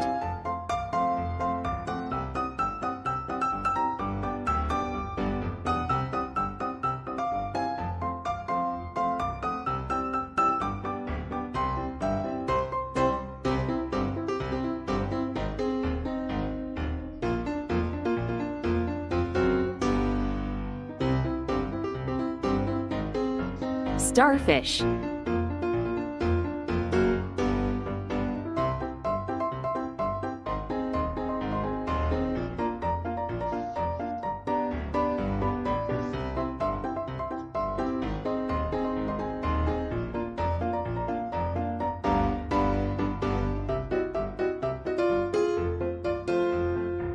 Sea animals. Hewan laut. Ayo belajar mengenal hewan laut. Crab. Kepiting. Hewan ini hidup di air laut dan air tawar.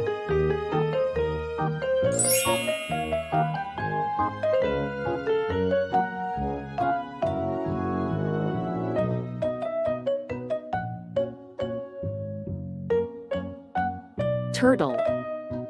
Penyu.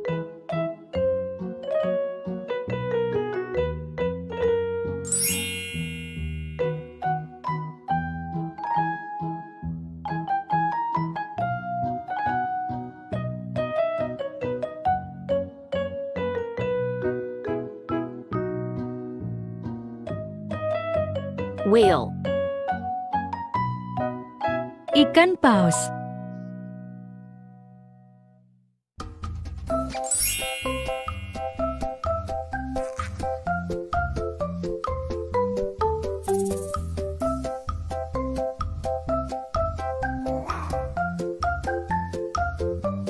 Dolphin. Ikan lumba-lumba.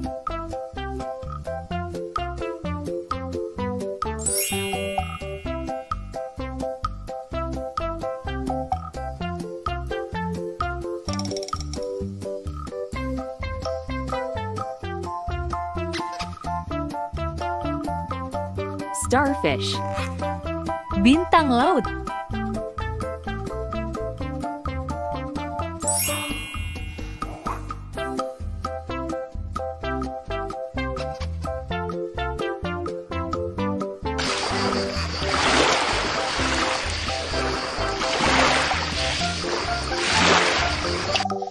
Seahorses. Kuda laut.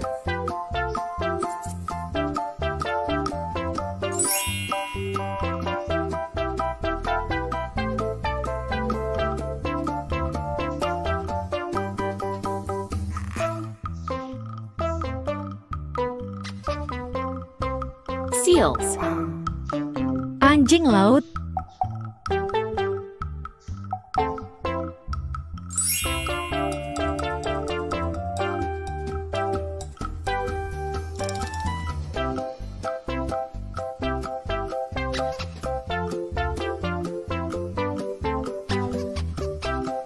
Jellyfish. Ubur-ubur.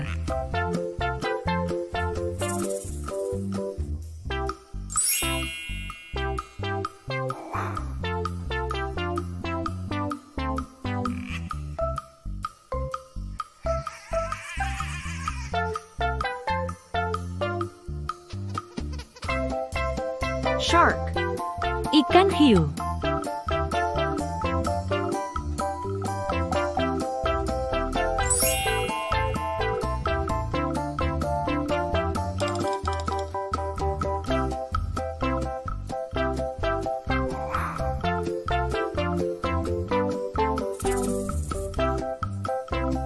Stingray.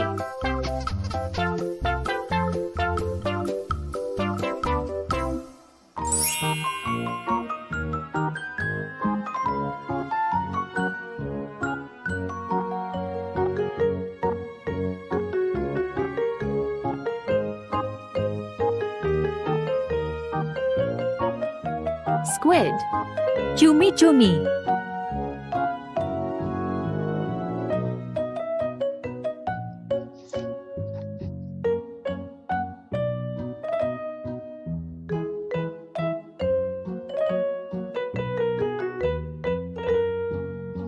Octopus.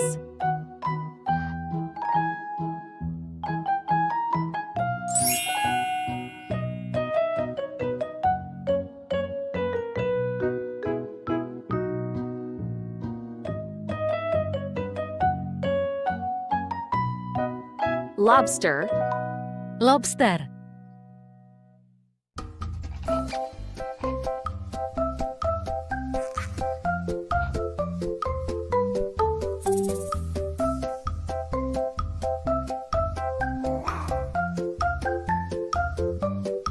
Seashells. Kerang laut.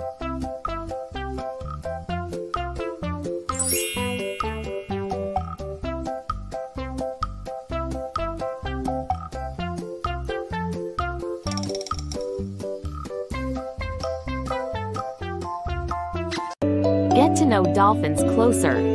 Ayo mengenal lumba-lumba lebih dekat.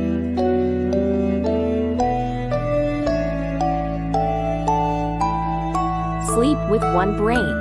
Tidur dengan sebelah otak. Ketika tidur, lumba-lumba hanya menggunakan sebelah otak mereka, sementara otak lainnya akan tetap waspada untuk bernapas dan untuk mengawasi kemungkinan pemangsa dan ancaman lainnya.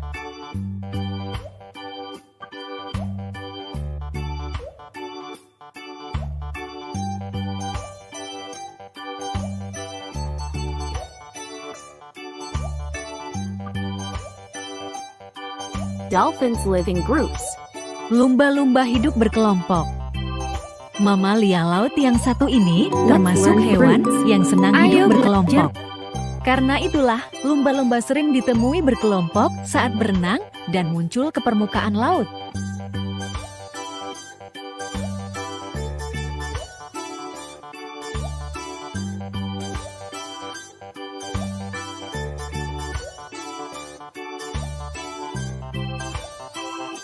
Smart animal.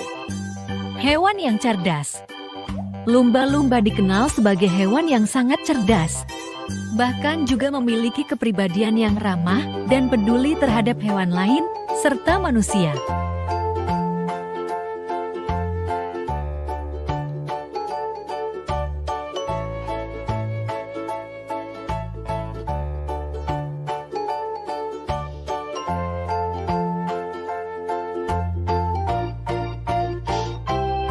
Great diving dolphins. Lumba-lumba penyelam yang hebat. Lumba-lumba dikenal sebagai hewan laut yang hebat dalam hal berenang. Mereka bisa berenang dengan kecepatan 3-7 mil per jam. Beberapa spesies bisa berenang dengan kecepatan 20 mil per jam.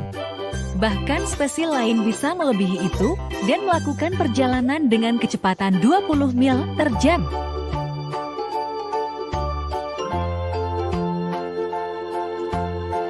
Dolphins have the ability to be echolocation.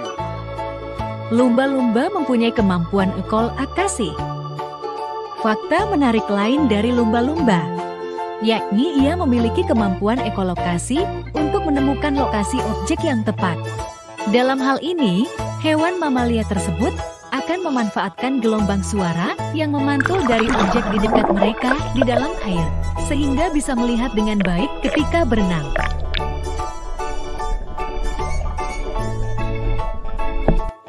Dolphins have thick fat layers. Lumba-lumba memiliki lapisan lemak tebal. Lumba-lumba memiliki lapisan lemak yang sangat tebal di tubuhnya. Hal ini berguna untuk melindungi tubuh dari perubahan iklim yang ekstrem. Selain itu, lapisan lemak yang tebal dapat membantu daya apung ketika di dalam air.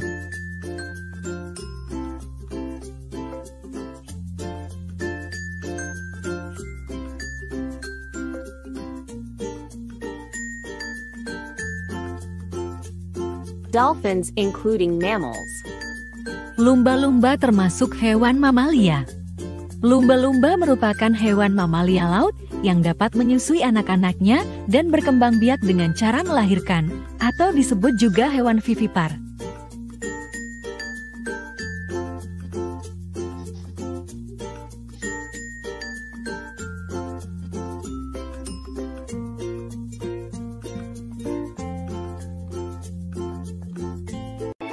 Get to know seahorses closer. Ayo mengenal kuda laut lebih dekat.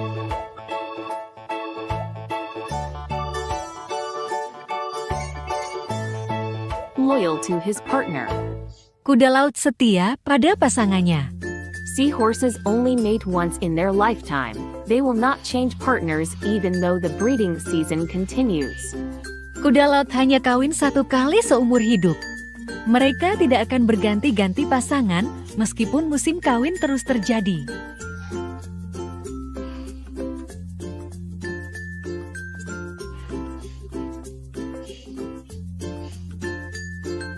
Seahorse including fish types. Kuda laut termasuk jenis ikan. Although the shape is different from most other types of fish, the seahorse is still a species of fish. Meskipun bentuknya berbeda dari kebanyakan jenis ikan lain, kuda laut tetaplah salah satu spesies ikan.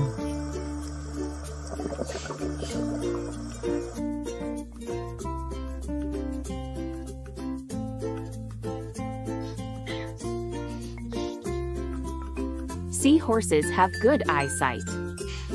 Kuda laut Seahorse vision mempunyai is very penglihatan good. yang baik. Uniquely, each eye can work independently. For example, when one seahorse's eyes are looking forward, the other eye may be looking back at the same time. Penglihatan kuda laut tergolong sangat baik. Uniknya, masing-masing mata bisa bekerja sendiri-sendiri, loh. Misalnya, ketika salah satu mata kuda laut melihat ke depan, mata satunya bisa melihat ke belakang secara bersamaan. Male seahorse gives birth. Kuda laut jantan melahirkan. Fertilization occurs when the eggs stored by the female seahorse are removed from her stomach and inserted into the male seahorse's abdomen. Once inserted into the stomach, the new male seahorse will fertilize it and store the eggs for 6 or 10 weeks before being born. Pembuahan terjadi ketika telur yang disimpan oleh kuda laut betina dikeluarkan dari perutnya dan dimasukkan ke dalam perut kuda laut jantan. Setelah dimasukkan ke perut, kuda laut jantan baru akan membuahinya dan menyimpan telurnya selama 6 atau 10 minggu sebelum dilahirkan. Great animal seahorse. Kuda laut hewan yang rakus. The seahorse's snout-shaped mouth makes it easier for it to dig into the corners of the reef to find food. Mulut kuda laut yang berbentuk moncong itu memudahkannya menggali sudut-sudut karang untuk mencari makanan.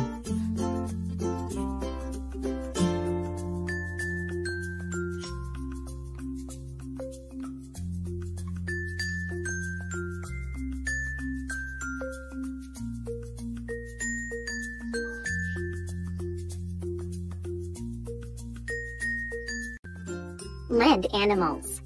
Ayo belajar hewan-hewan darat. Elephant. Gajah. Gajah berwarna abu-abu dan mempunyai belalai. The elephant is gray and has a trunk.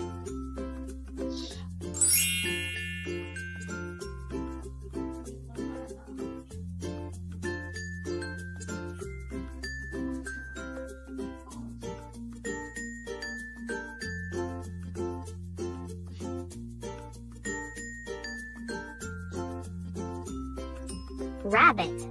Kelinci. Rabbits have many colors and love vegetables.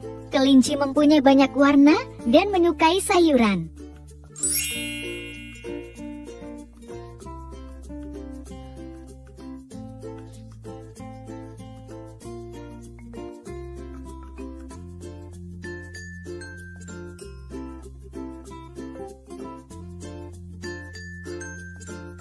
Rhinoceros.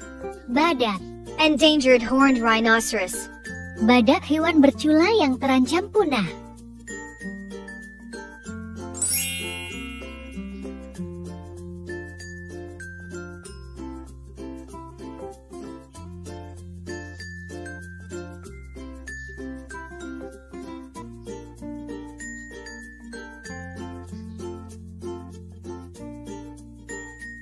Cat. Kucing. Cats have many colors and types, and lots of people keep them. Kucing mempunyai banyak warna dan jenis, dan banyak sekali yang memeliharanya.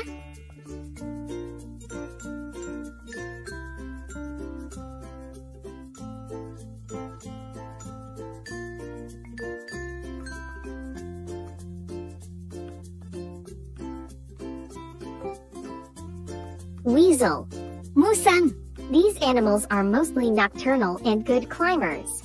Hewan ini kebanyakan merupakan hewan malam dan pemanjat yang baik.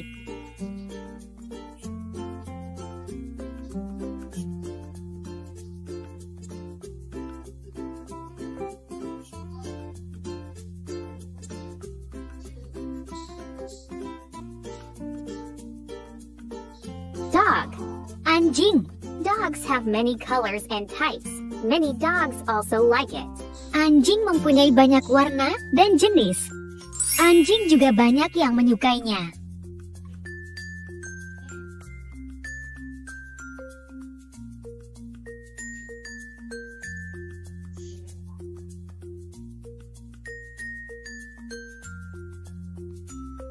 Fork. Katak. Insectivorous amphibians that live in fresh water or on land. Binatang amfibi pemakan serangga yang hidup di air tawa atau di daratan.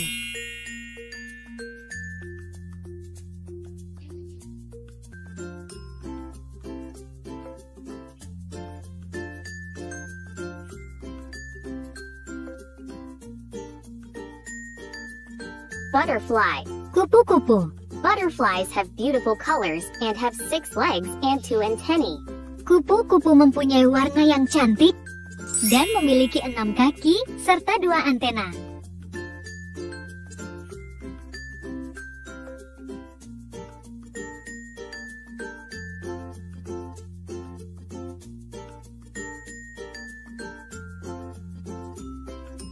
Bat. Kelelawar. Bats usually look for food at night. Kelelawar biasanya mencari makan di malam hari.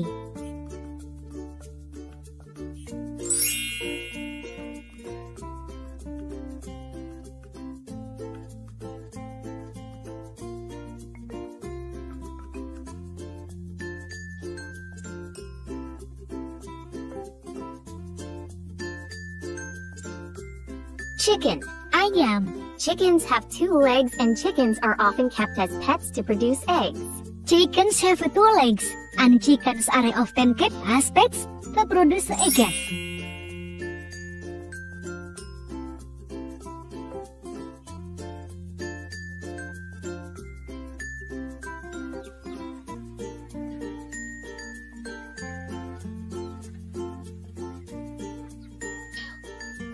Owl. Burung hantu. This bird belongs to the class of birds of prey and is a nocturnal animal. Burung ini termasuk golongan burung buas dan merupakan hewan malam.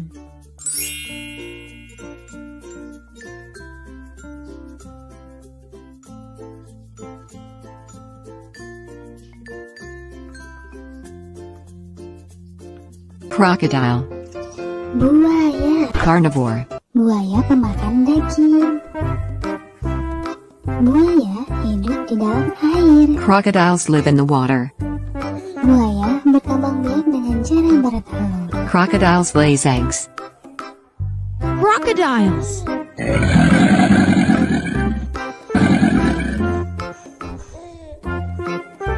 Serigala. Wolf. Serigala pemakan daging. Carnivore. Serigala hidup di dalam hutan. Wolves live in the forest. Serigala berkembang biak dengan cara melahirkan. Wolves give birth. Wolf.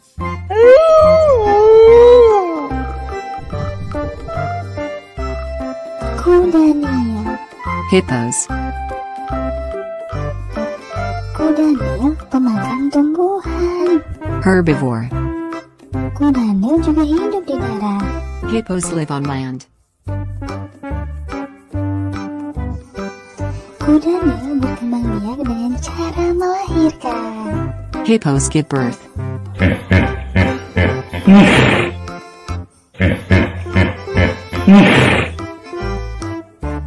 Monyet. Monkey.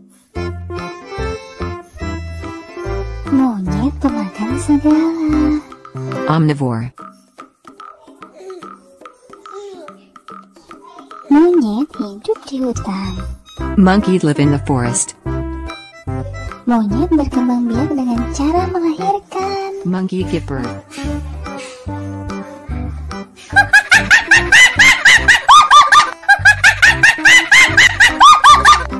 Tikus. Mouse.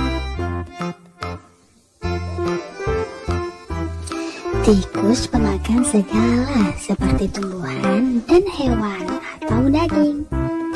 Tikus hidup di darat. Mouse live on land. Mouse give birth. Tikus berkembang biak dengan cara melahirkan.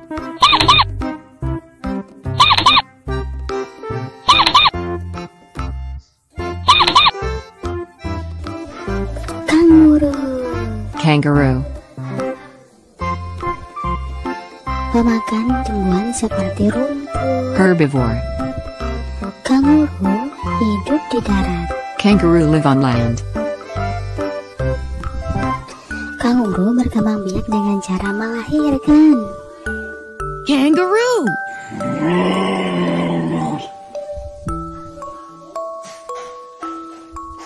Singa. Lion. Singa pemakan daging. Carnivore. Singa hidup di hutan. Lion live in the forest. Lion give birth. Singa berkembang biak dengan cara melahirkan.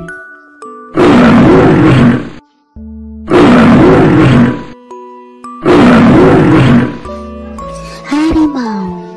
Tiger. Carnivore. Harimau pemakan daging.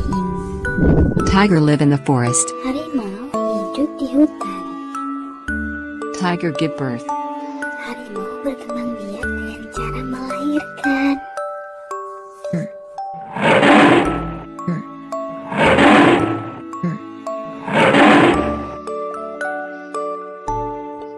Jerapah. Giraffe. Herbivore. Jerapah pemakan tumbuhan seperti rumput. Giraffe live in the forest. Jerapah tinggal di hutan. Giraffe give birth. Jerapah berkembang biak dengan cara melahirkan. Giraffe.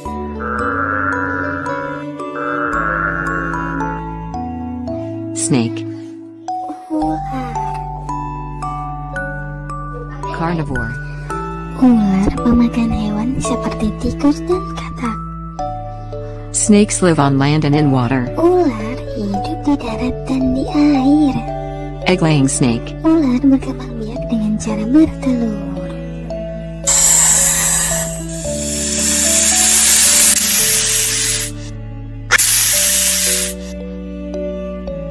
Bird. Burung. Omnivore. Burung pemakan segala seperti ulat, biji jagung, buah-buahan. Birds live in trees. Burung hidup di darat seperti di pohon.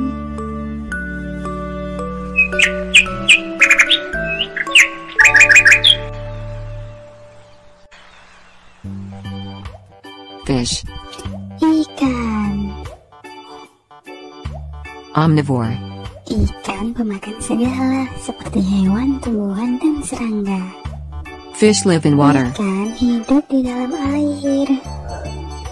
Fish spawn in water. Ikan berkembang biak dengan cara bertelur.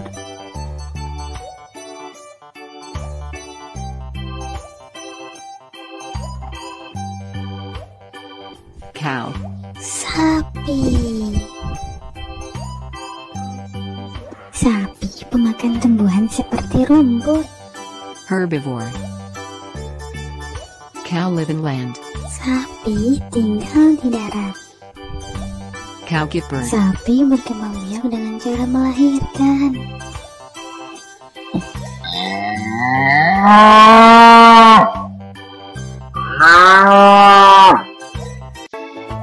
Get to know dragonflies closer. Mengenal capung lebih dekat ayo. Can live up to 2 years in water. Capung bisa hidup hingga 2 tahun di dalam air. Capung meletakkan telur mereka di air dan ketika larva muncul, mereka hidup di dalam air hingga lebih dari 2 tahun.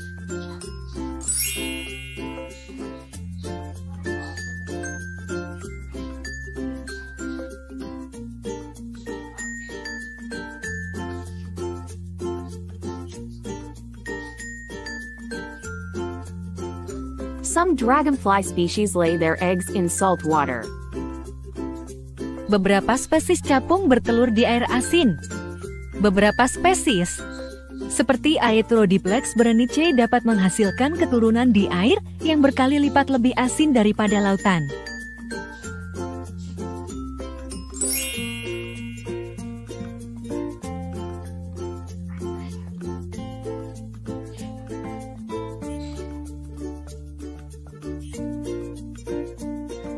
Have very sharp jaws.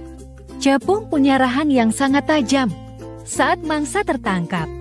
Capung akan memegangnya dengan kaki-kaki mereka, merobek sayapnya, agar mangsa tak bisa melarikan diri dan memenggal kepala mereka dengan rahangnya yang tajam.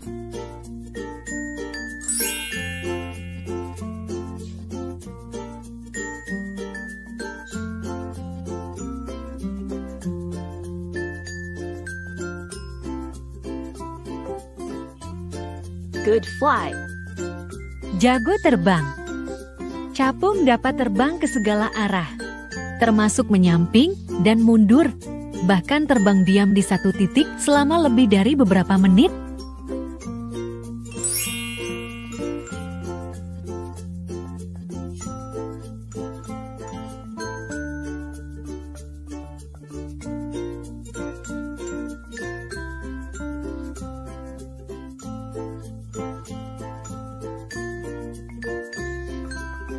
Dragonflies have extraordinary eyesight.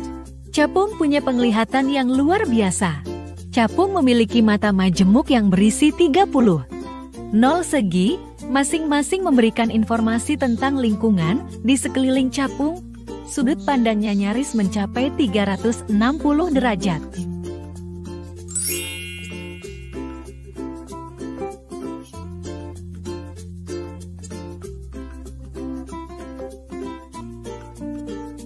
Let's get to know crocodiles closer. Ayo mengenal fakta-fakta tentang buaya lebih dekat. Crocodiles can't chew food. Buaya tidak bisa mengunyah makanan. Rahang buaya tidak bisa bergerak ke samping. Artinya reptil ini tidak bisa menggiling atau mengunyah makanan. Buaya merobek potongan tubuh mangsanya dan menelannya secara utuh. Tidak sulit bagi buaya, karena reptil ini memiliki gigitan terkuat di dunia.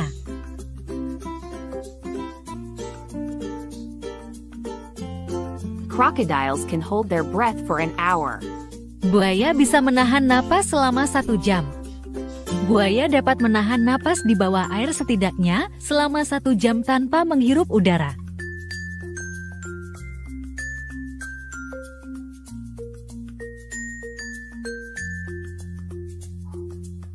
Crocodiles is the biggest reptile on Earth. Buaya adalah reptil terbesar di dunia. Meskipun tidak sebesar T-Rex. Buaya bertahan lebih lama. Buaya air asin adalah reptil air terbesar di bumi. Panjang buaya bisa mencapai lebih dari 23 kaki atau 7 meter. Crocodiles is an animal with the strongest bite in the world. Buaya merupakan hewan dengan gigitan terkuat di dunia. Buaya air asin mempunyai kekuatan gigitan 460 Newton. Itu sekitar 4 kali lipat lebih kuat dibanding gigitan singa atau sekitar 80 kali lebih kuat daripada gigitan manusia.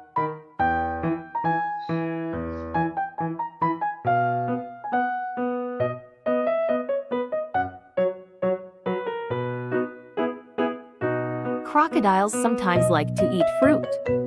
Buaya terkadang suka makan buah. Buaya dan aligator ternyata kadang suka makan buah. Tak hanya 1 atau 2 spesies, tapi ada 13 spesies yang pernah diamati makan buah serta kacang-kacangan.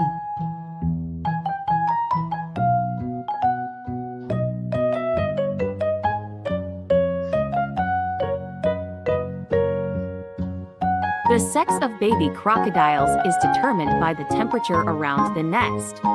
Jenis kelamin bayi buaya ditentukan pada suhu di sekitar sarang. Buaya juga mempunyai keunikan pada proses reproduksinya. Umumnya, jenis kelamin bayi hewan telah ditentukan saat terjadinya pembuahan. Suhu di sekitar sarang dapat menentukan jenis kelamin sang bayi. Suhu hangat dapat membuat sang bayi berkelamin jantan, sedangkan untuk suhu rendah dapat membuat bayinya berkelamin betina. Ayo belajar sayuran. Vegetable. Broccoli.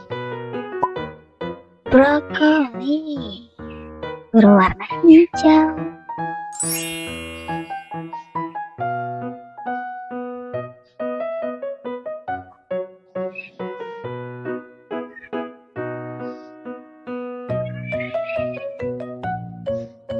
Spinach, sayur bayam, berwarna hijau.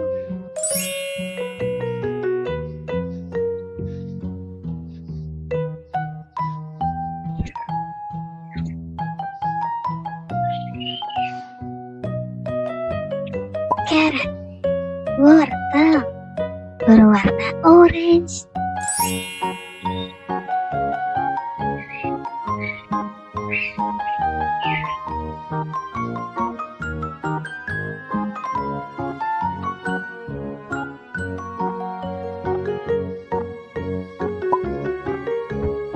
Eggplant, sayur terong, berwarna ungu.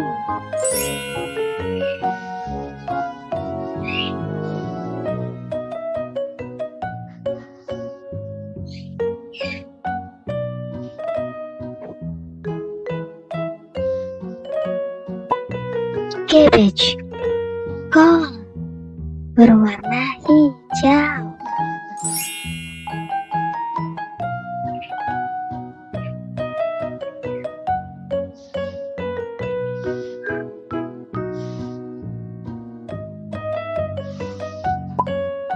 Peppers, paprika, berwarna merah, kuning, dan hijau.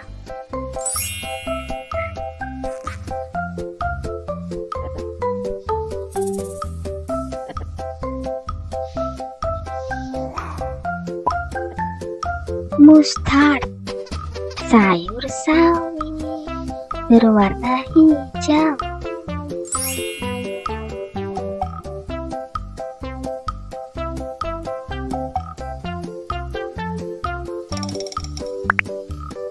Cucumber, timun, berwarna hijau.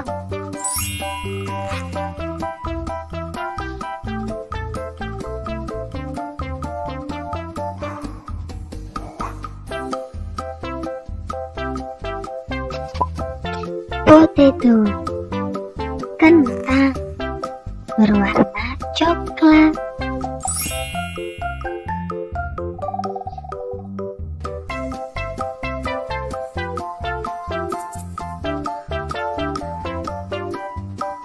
Tomato, tomat, berwarna merah.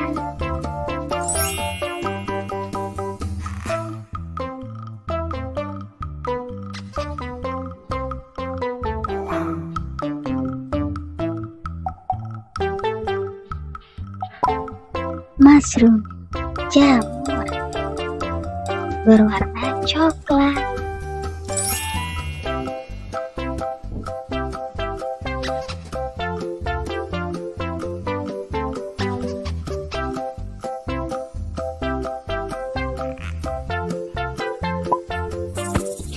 Celery, seledri, berwarna hijau.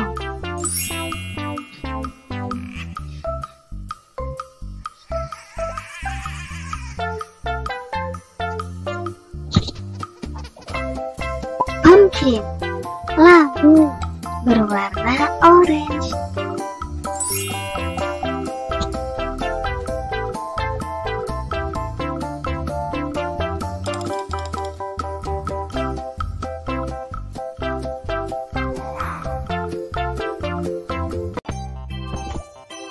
Fruits, ayo belajar buah-buahan.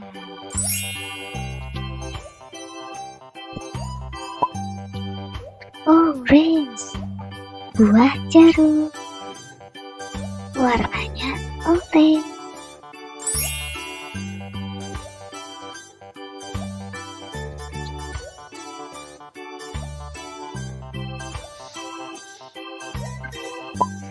Apple, buah apel, warnanya merah.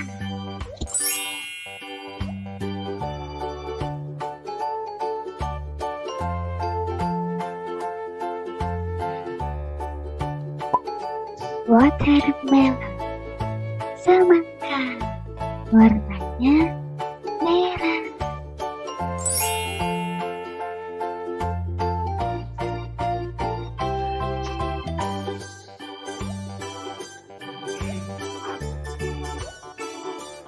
Benar. Pisang. Warnanya kuning.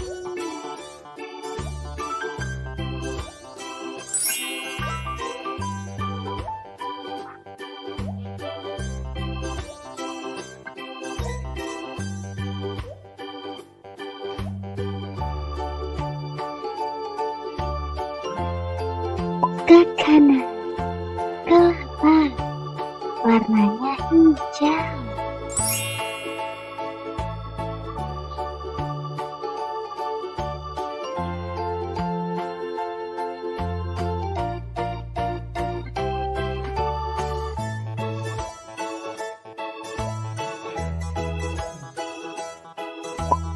Strawberry. Strawberry. Warnanya merah.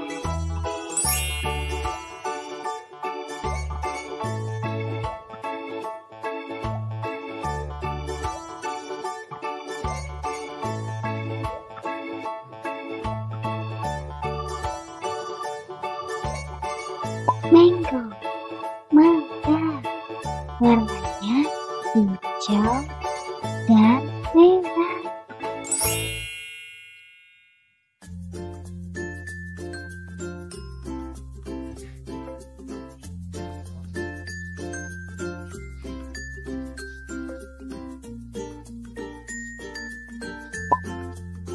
Avocado. Buah alpukat warnanya hijau.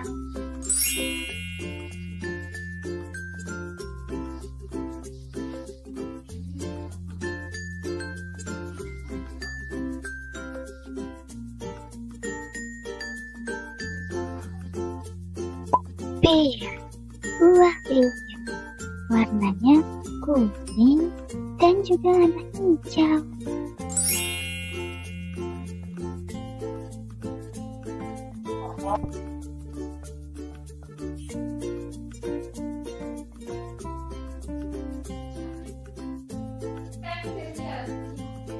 Longgar. Kelengkeng. Berwarna coklat.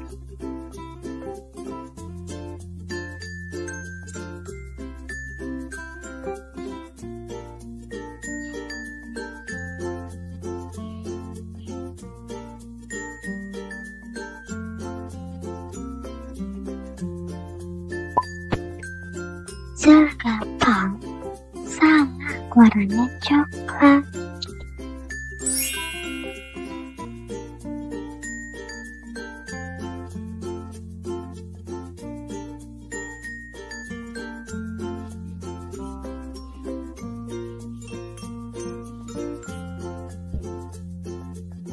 Pineapple. Nanas. Berwarna kuning.